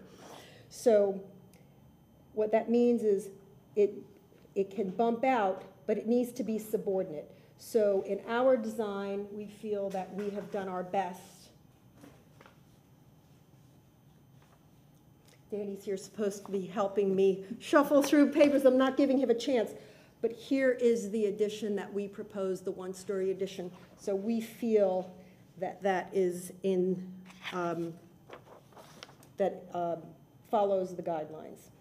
So we did provide a few examples around the neighborhood. As I said in the beginning, that all of our examples are within a half-mile radius. This is 815. I'm sorry. Yes. The last one, can you push it up so we can see the full page that you're trying to show us? Sure. And I would Trying to say get all of our push it information up a in. little bit higher. Let's see. Oh, there we go. There you go. How's that? Thank you. Okay. Okay. So this is 815 West Watros, and as you can see, they have a similar landscape, but they also bump out on the side. I did take a picture of the SketchUp model from this angle just to show that, yes, the landscape and some structures of the neighboring homes do impact the view. But essentially, the historic structure will be of primary importance when everyone drives down. So the question of a bump out on the opposite side, on the drive side, this house is flipped compared to what our project is, but 2113 West Watros, they have a two-story bump out on the drive side. So at 2012 West Deckel, they have a 6-foot bump out. Here's the drive, and they bump out 6 feet. Currently, the back porch bumps out 2 feet, and we are proposing to bump out 2 more feet for a total of 4-foot bump out on the drive side of the home.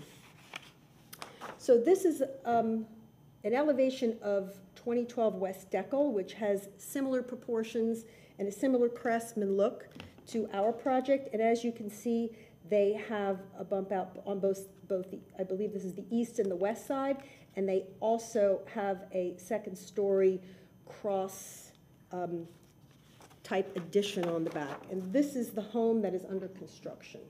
So that's the same home of the drawings that I showed.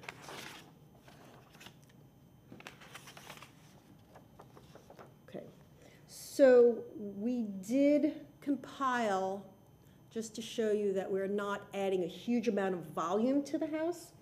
So the existing 2-story residence is 1,240 square feet.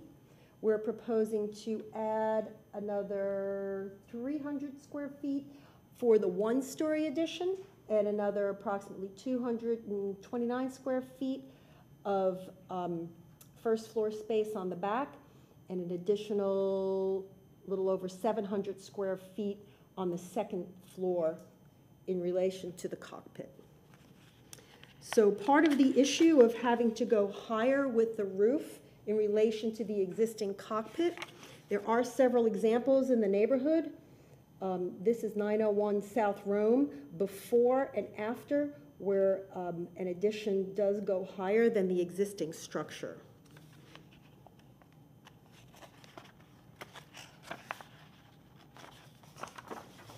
So at 1311 West Morrison, you can see the roof plan. There's an extensive roof plan where it brings an addition to the rear of the home.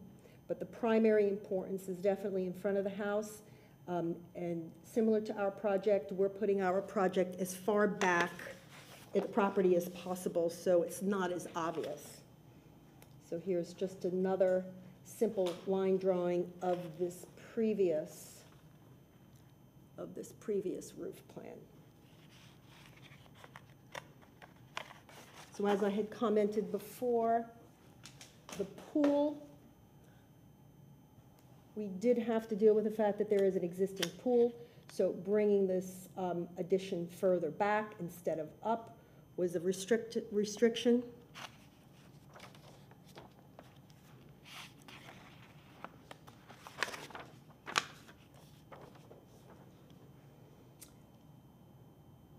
(2901) South Rome. So this addition is higher than the existing historic structure.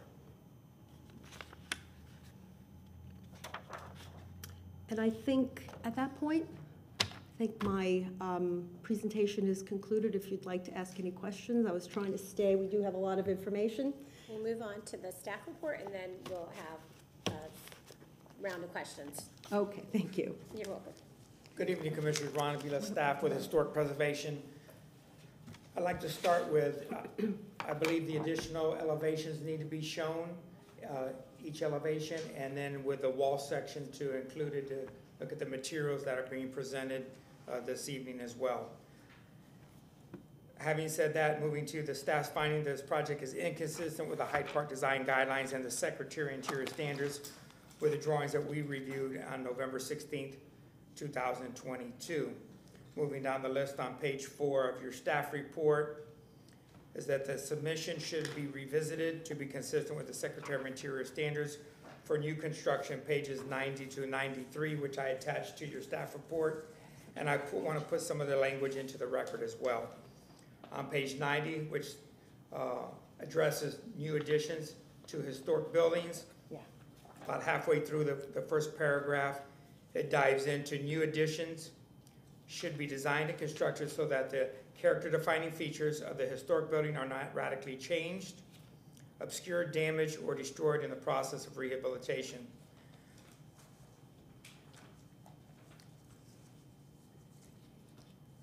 Moving to the second bullet item is the demo plan, which was submitted this evening, and a roof plan with the next bullet item, so we appreciate the additional information that was requested.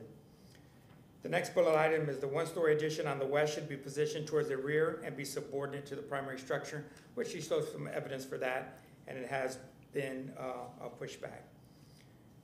The next bullet items are a little more severe. We get into the massing and building form, which is discussed in the Hyde Park Design Guidelines on page 69 and 70, and they're also attached to your staff report on page 3, the lower section of your staff report, page 3. The massing and build form, the proposed request overpowers the scale and proportions of the contributing structure and shall be revised. When you look at the two-story addition towards the rear, and then you look at the rear addition in elevation and in perspective, usually the additions are added to the cockpit on the front, and the cockpit is usually nestled into the roof line. This one goes from side to side, and then it usually cascades down into a one-story addition. This one, the two-story addition, kind of abruptly ends, and we could discuss that elevation. To reduce the overall massing of the second story and total height of the second story and keep the current ridge height expressed, she went through the examples of some of the challenges that she had. The ridge of the new addition is engaged to the historic ridge. That ridge is a landmark that we take very seriously, and the Secretary of Interior standards and the Hyde Park Design Guidelines address that landmark, and all efforts should be taken to respect that.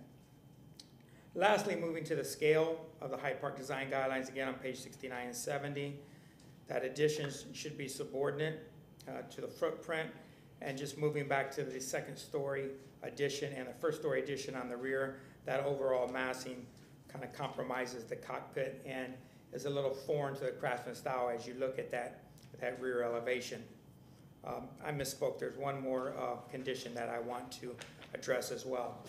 It's very important for the view corridor through a porte-cochere. The agent showed some examples looking down the Ribbon Drive, but I don't believe any of them had a porte-cochere. That porte-cochere lines up the drive aisle as you continue down to where the automobile rests in the accessory structure. As I indicated on the Sanborn map, there was already an addition on that side that bumps out 2 foot. The Sanborn map shows that that side goes straight back.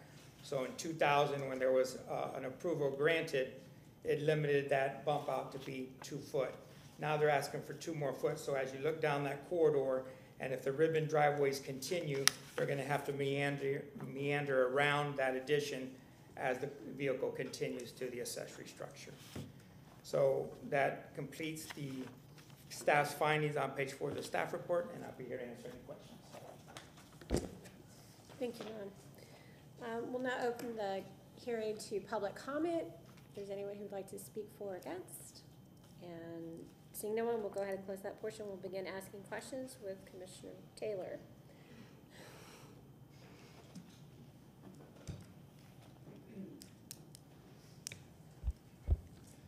I heard the presentation on the height of that addition and the reasoning behind it, but I'm going to ask the question just because I feel like it's going to be a large portion of this.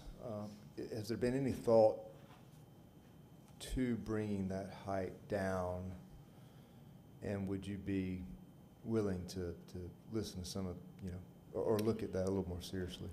We have taken a great deal of time in working with the owners. The existing cockpit, in terms of being able to supply air conditioning and lighting and other things, the existing cockpit, the air conditioning supply does come from below, so there's minimal ceiling height. We did explore vaulting the ceiling, but in terms of, no matter what we do, we're going to be very limited with the ceiling height with any addition if we are even to match the existing cockpit height because of the floor to ceiling, because of the height limitations of that cockpit. We tried, we really did, but then the addition height interior is going to be even a little bit lower if we are to supply air conditioning and other systems to that portion of the structure. So we did our best in order to really restrict the additional height above that cockpit. I think because this house is pre-1926, that that cockpit is typically lower than all the other typical cockpit floor to ceiling heights. So that was a very big challenge that we had to deal with. But we took very long, painstaking days between our design team and the clients and trying to resolve that, and we'd really like for you to approve what we have proposed, because it really would make the most sense for the project financially and the quality of living for the homeowners. You mentioned air conditioning multiple times there. So did you look at alternative methods of running ductwork, whether it be square duct, fabricated metal duct?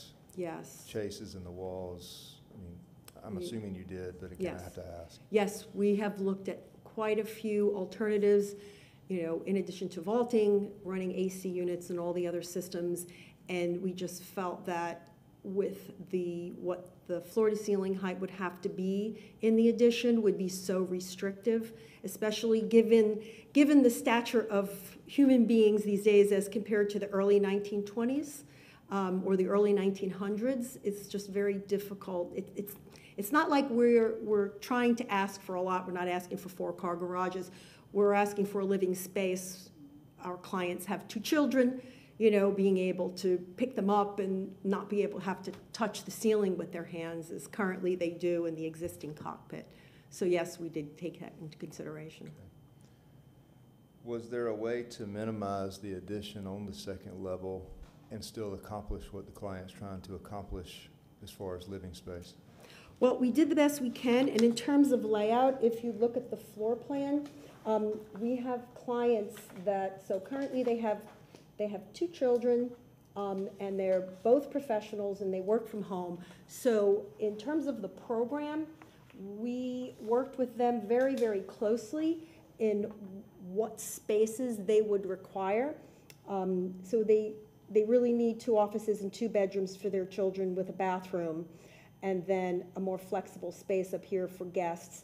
But we did, and restricting the width.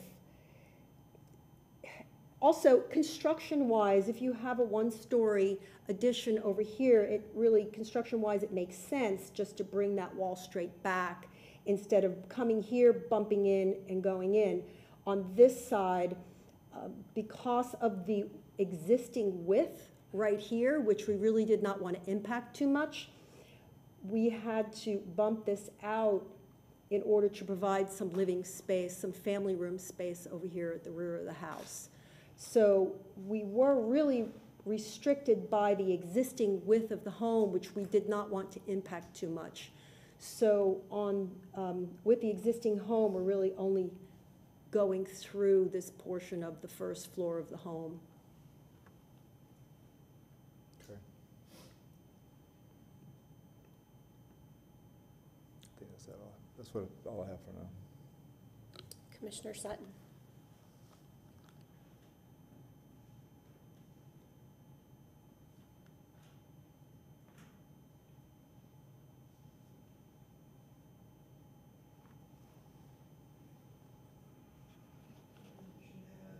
A fairly substantial impact on the existing dwelling. Can you run down to us the nature of your details on how you're going to be able to historically differentiate your massing and materiality for your additions versus what is going to be any part of the existing fabric of the existing structure? Okay, first of all, Because you sorry. do speak of matching Mhm.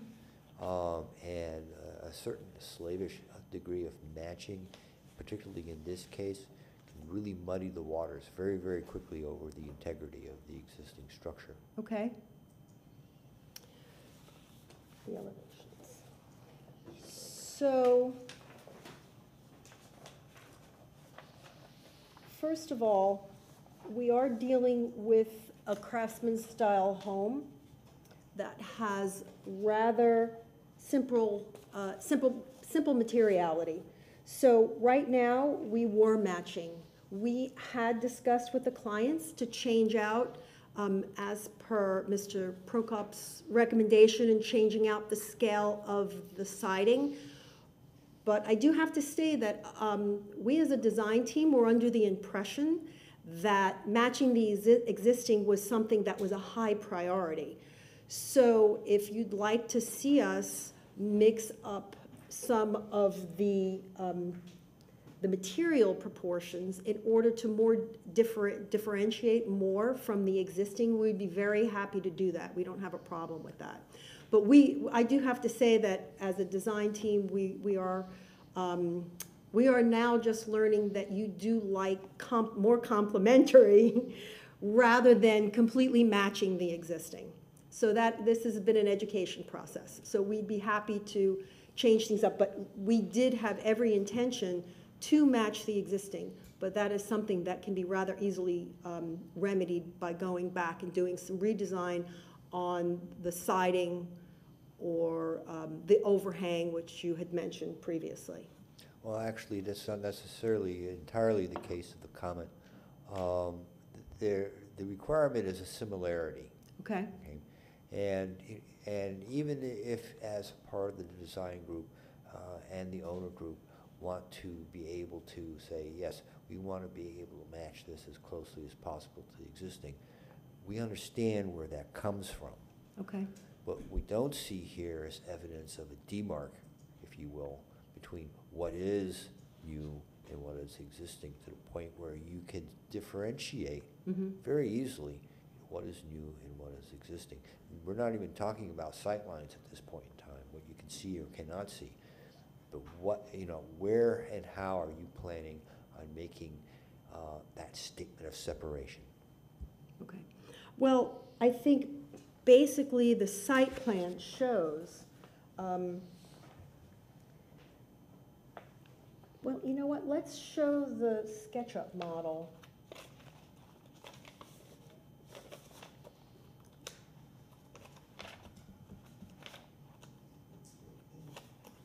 We're looking. Because the addition is so far back and does come out, I mean, there is a demarcation in terms of location. You're no longer within the wall plane of the existing historic structure. With the, when you're walking down the street, the primary focus is on that historic structure. So I mean, this is what it looks like now, and this is what it would look like with the addition in the back. You can even see a little bit, I can't see it because the closed caption's on there, but I'm going to point from here. But you can see that there is a halfway decent line of sight that goes straight back to where an accessory structure, if they would ever want to propose one. So there is a line of sight all the way back to the back of the property.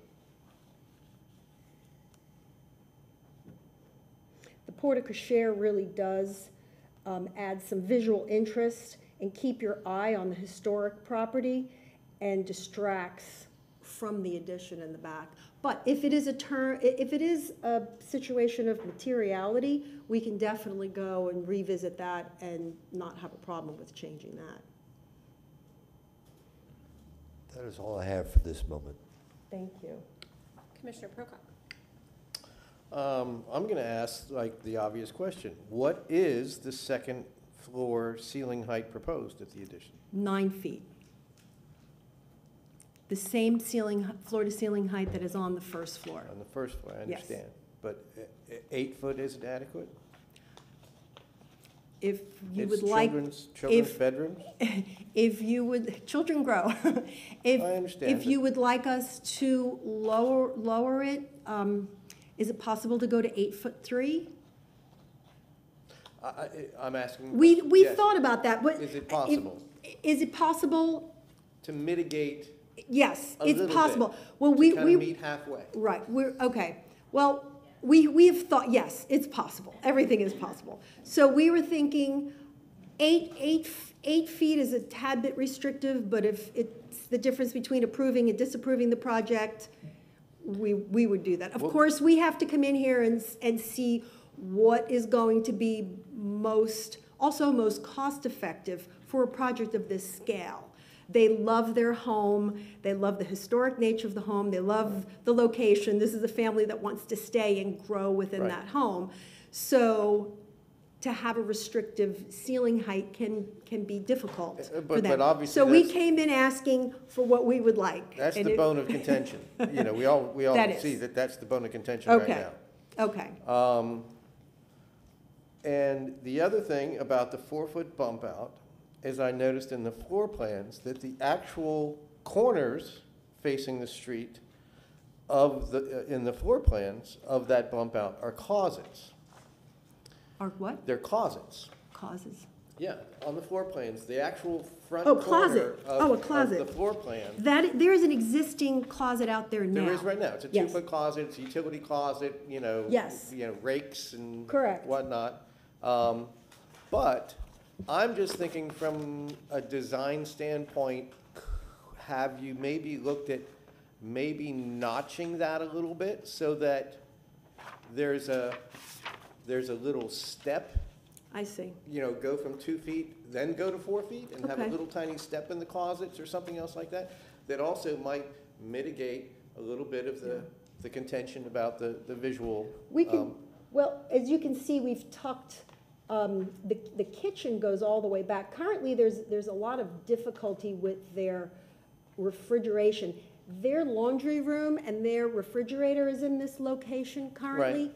So we're now putting the laundry room on this side. That's what is going to be contained within the 1-story. So Okay. now we were left with refrigeration, so we need the depth here, but because of the restrictive width of the existing home, and, you know, the existence of, you know, their utility closet in the back, actually the electrical panel is in that closet. Right. That's what's there. Right. I did not mark it on the floor plans. So that's the reason why I think we bumped this out in order to accommodate a sofa.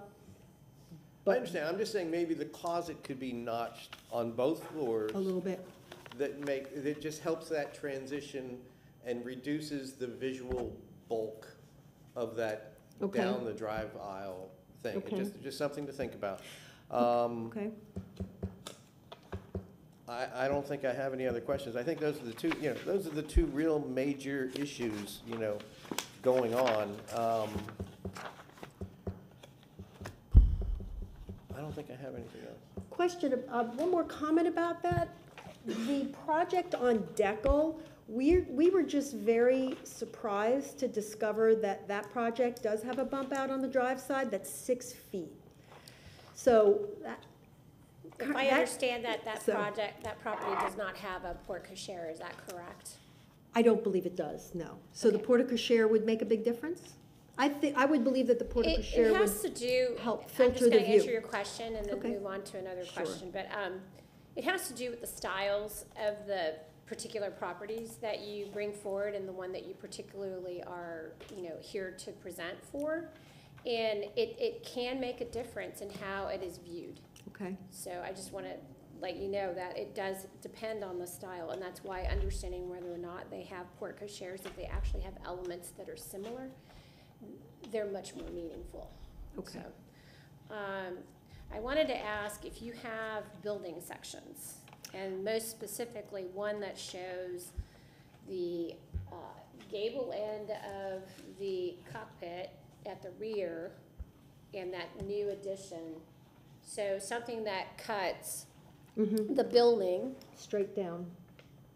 through, yes, correct. Do you have that building I section? do not have that building section. Do you have a wall section that Well, shows that the- condition? Yes, the wall section's over Not here. those, they look very generic. I do not.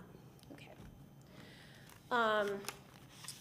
I believe you had a demo plan. This looks like this is existing and proposed. Did you have a demo plan of the Yes. first floor and the second floor?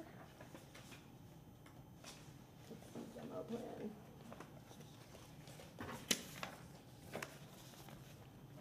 Okay. Can we zoom in just a tad, please, because it's a little hard to see the line differential between a solid and a dashed Okay, at the yes. scale? Can you get down? There we go. Okay, I still can't. Okay. Could you shade in, pull that down a little bit, please? If you could,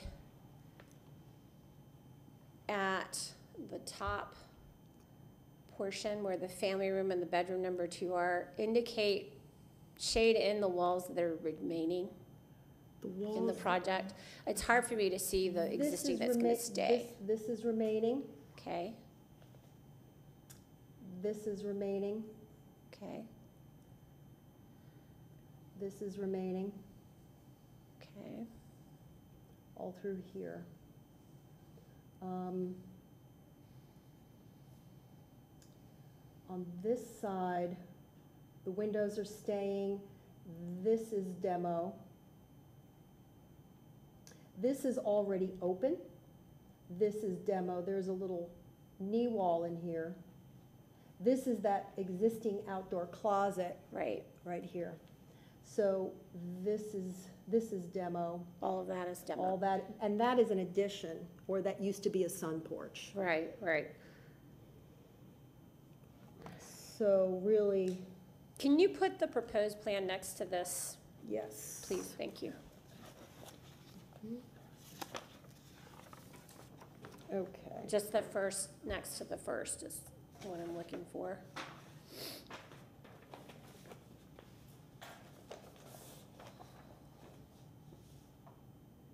Okay. So this is the wall. I know they're at different scales, but you. Yeah, you they're know, different scales. We're designers, so we can make some assumptions. So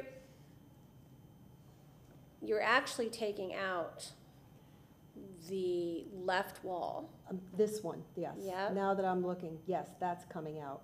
So you're taking out that, Okay? and then you're Right here. taking out, There's just a door that goes that is the window opening. right here. That's the only thing that you're taking is the window and making that a door opening. Yes. And then you're reconfiguring the entire stair, is that correct? Yes, the stair has to be reconfigured because it doesn't meet code. And right now, it's quite dangerous. It's very steep and narrow. So we are proposing to widen the stair. Is that stair wider than necessary for code requirements? I believe it is.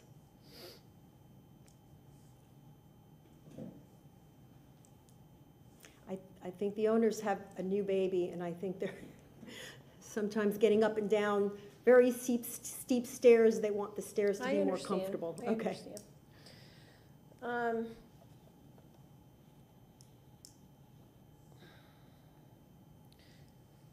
I have no questions at this time. I just needed some clarifications. Okay. Any other questions for the applicant?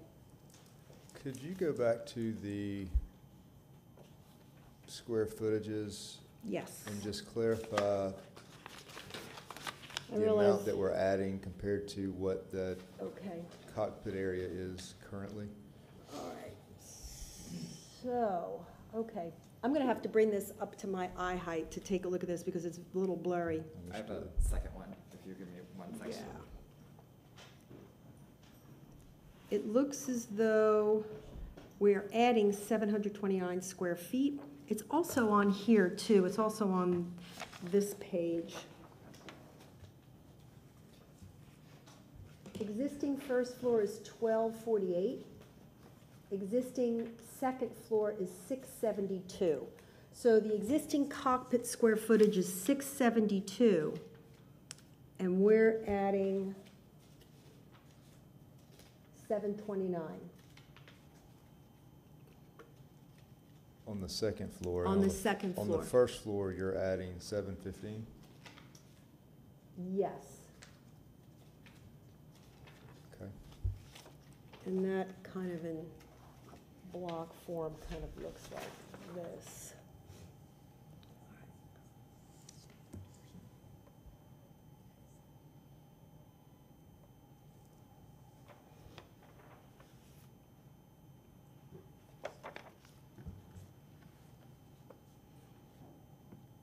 Yeah, something just doesn't seem to be adding up there. Okay, all right. There's a mathematical error.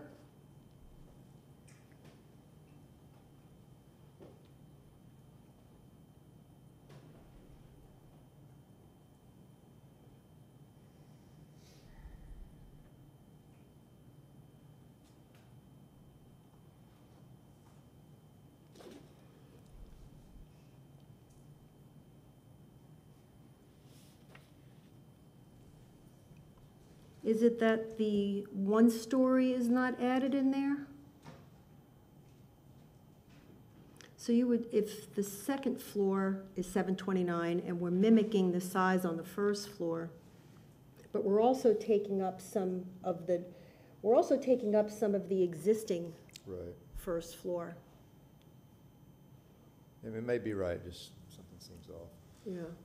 All right, and then the other question I have is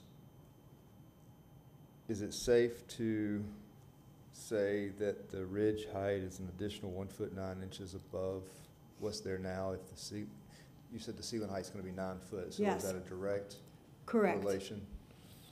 Yes.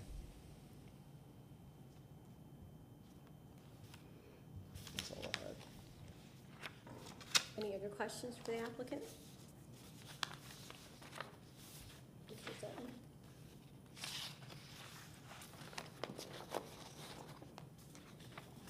I have no further question. No. All right, you have 5 minutes for rebuttal. I don't think I have very much. I think we've gone over this very complicated project in detail.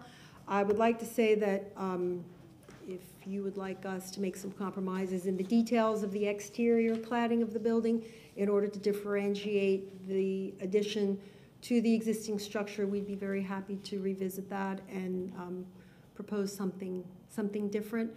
We do ask that you approve the height difference in on the second story in order to accommodate the floor-to-ceiling height in the addition. Thank you. Thank you. We'll go ahead and close the public hearing and we'll discuss the case.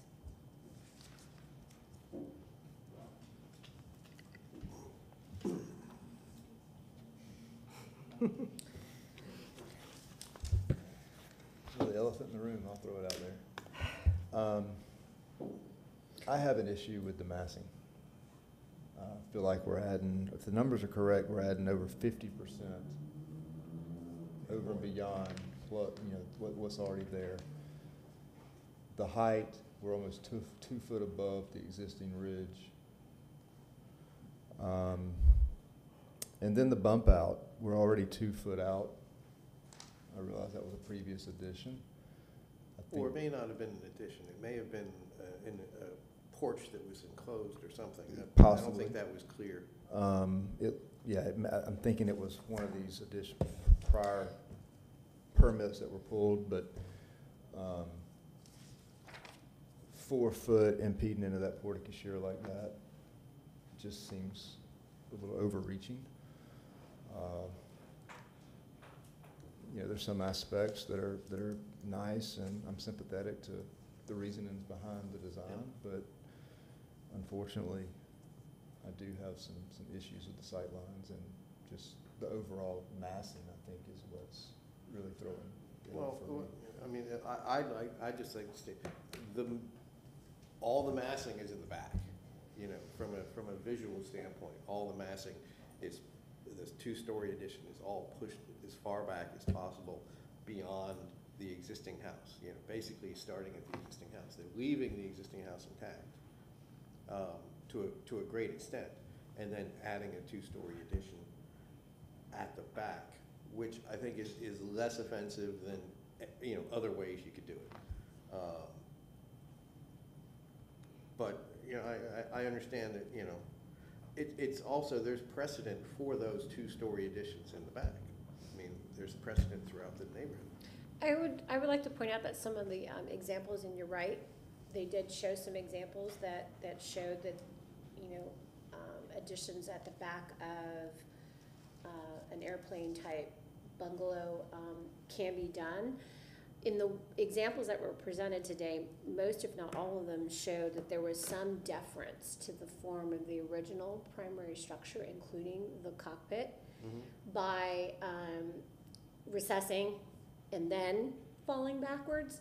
There are ways that addition that was presented today could be done in a similar manner to allow the original form to have a little bit more breathing room.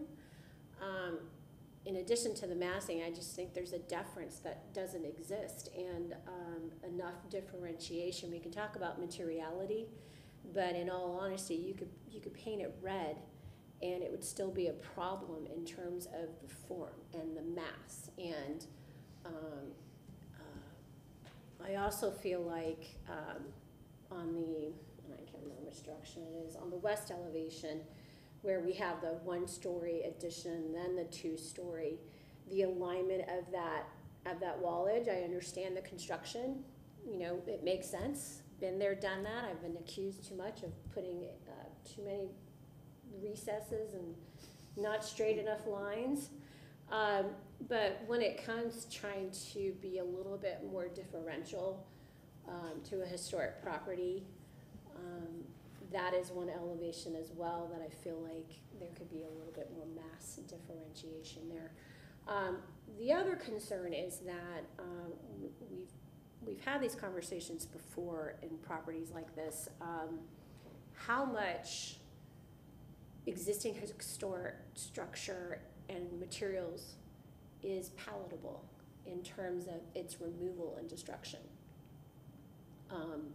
There's a fairly significant amount of wall that's going away, and then structure. So structure we don't see, but if someone were to come back in and say, I want to restore this to its natural or its historic features and outline, it's a much more difficult thing for them to do that, right? Especially on the northwest corner where that master bath is going in.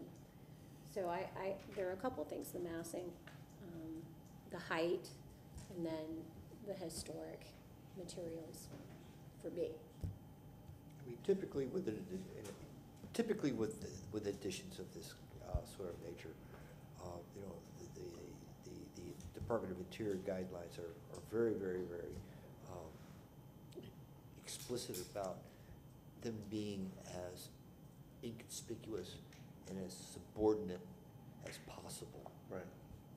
And with the exception of taking not all, but a significant portion of this addition towards as far back as possible, I still don't see a maximum effort in making this a subordinate addition to what is relatively a very comfortable but still modest dwelling.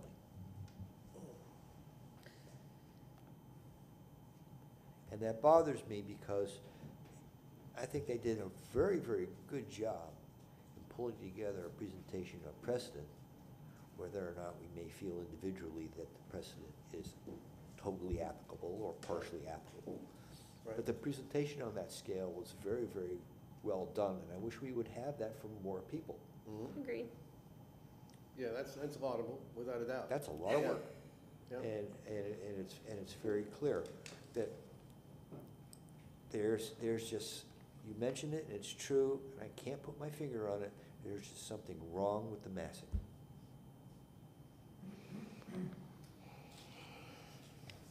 Yeah,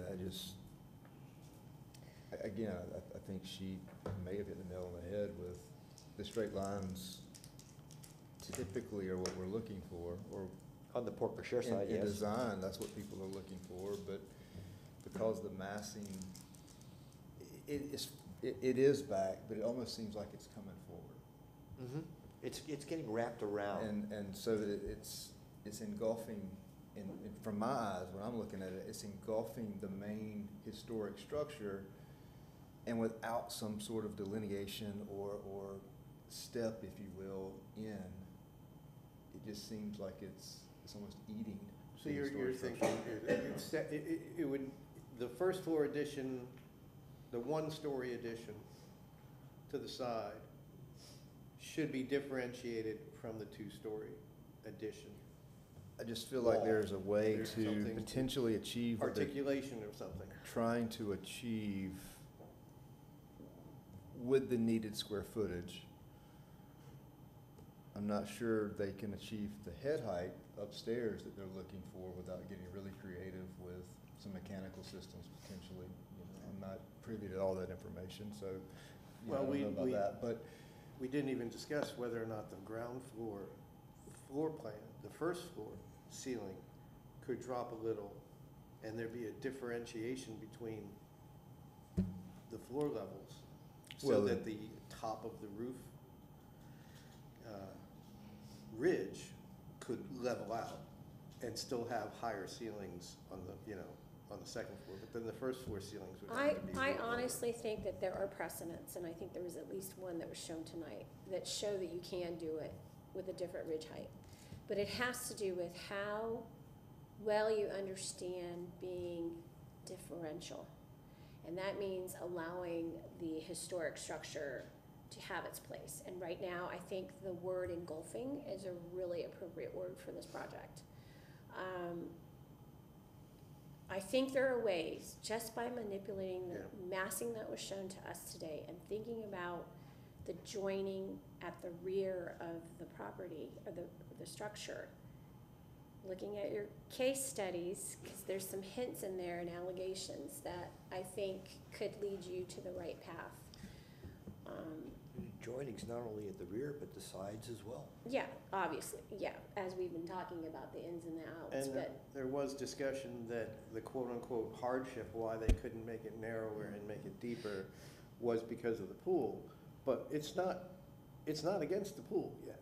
yeah, It's not there yet. I would agree with that, and there was some delineation in some response to the edge of the pool, but it seemed like there was some opportunities still left in the site plan to perhaps revisit that notion, and maybe look at some precedents within the neighborhood as well when it comes to that condition. I do understand about clearances and safety for children, completely understand that.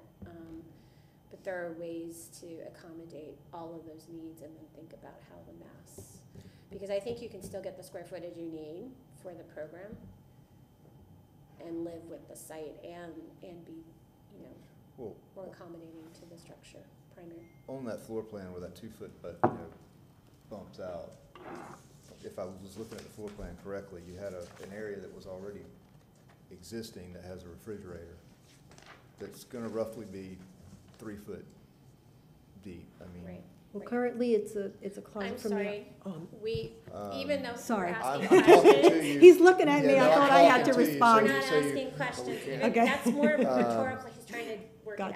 Gotcha. But then you've got the 2 foot, so you've got 4.5, 5 feet there. Right, So maybe, is there a way to just nudge that room back instead of out to get that square footage?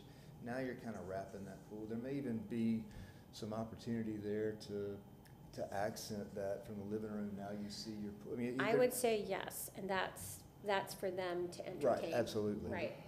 So I'm just kind of throwing that out there as we're talking this through, but I think that seems to be the sticking point, is you have a square footage need that your client is looking for, and So I think.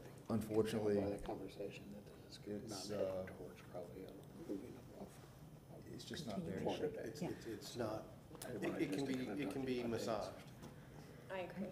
Oh, you know what? One And that one-story addition. that had a few arms, so sure, listen. Right now, it seems like it's. There's some massaging needs to happen, including the one-story addition. I mean, they've done a lot of work on this, obviously. I mean, this is a complicated project. Absolutely. And the This is precedent not an presentation. easy form style to deal with. I mean, most second stories of this style are the lower ceiling. We've seen it before, but Yeah. we've also seen it done successfully. So we know the examples exist. You just have to, Yeah. you just need to spend a little bit more time on it.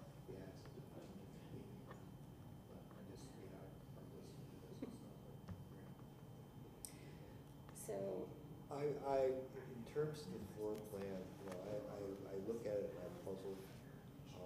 We have that kitchen addition, family room addition, existing, on the back side of the house. And we don't have a good indication or a good feeling at this point in time.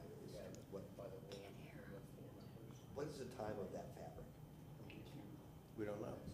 Is the inside wall the original demarc, or is it the outside wall, or some combination, or was it a sleeping porch that got closed?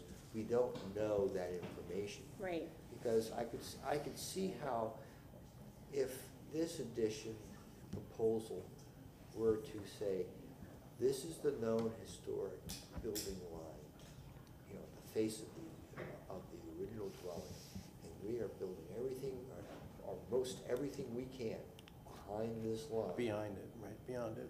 We would be having a different discussion at this point in time. And I think that- we'd I still think be that- dealing with a massing. We'd still be issue. dealing with Yeah. massing, that the idea of what part of the existing building's fabric going away to make this addition happen Right. is a sticking point. Correct. That we really don't have enough working information to work with.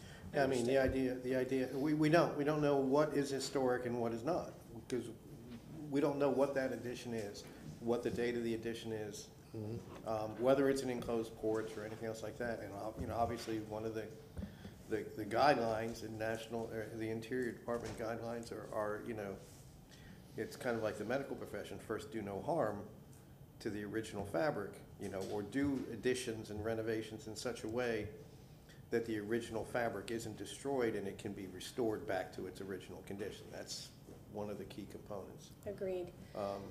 So I want to ask, is there a request before us? It seems that we do have a request before us, so we'll go ahead and let you, do I have to reopen? No, I don't have to reopen it, just ask. Are you asking to continue? Correct. Okay, when's the next public hearing? February? So in consultation with the agent, they're requesting to continue to February the 6th, 2023 Okay, at 5:30 PM. thank you. I have a motion, please, to continue the case to February 6th, 2023.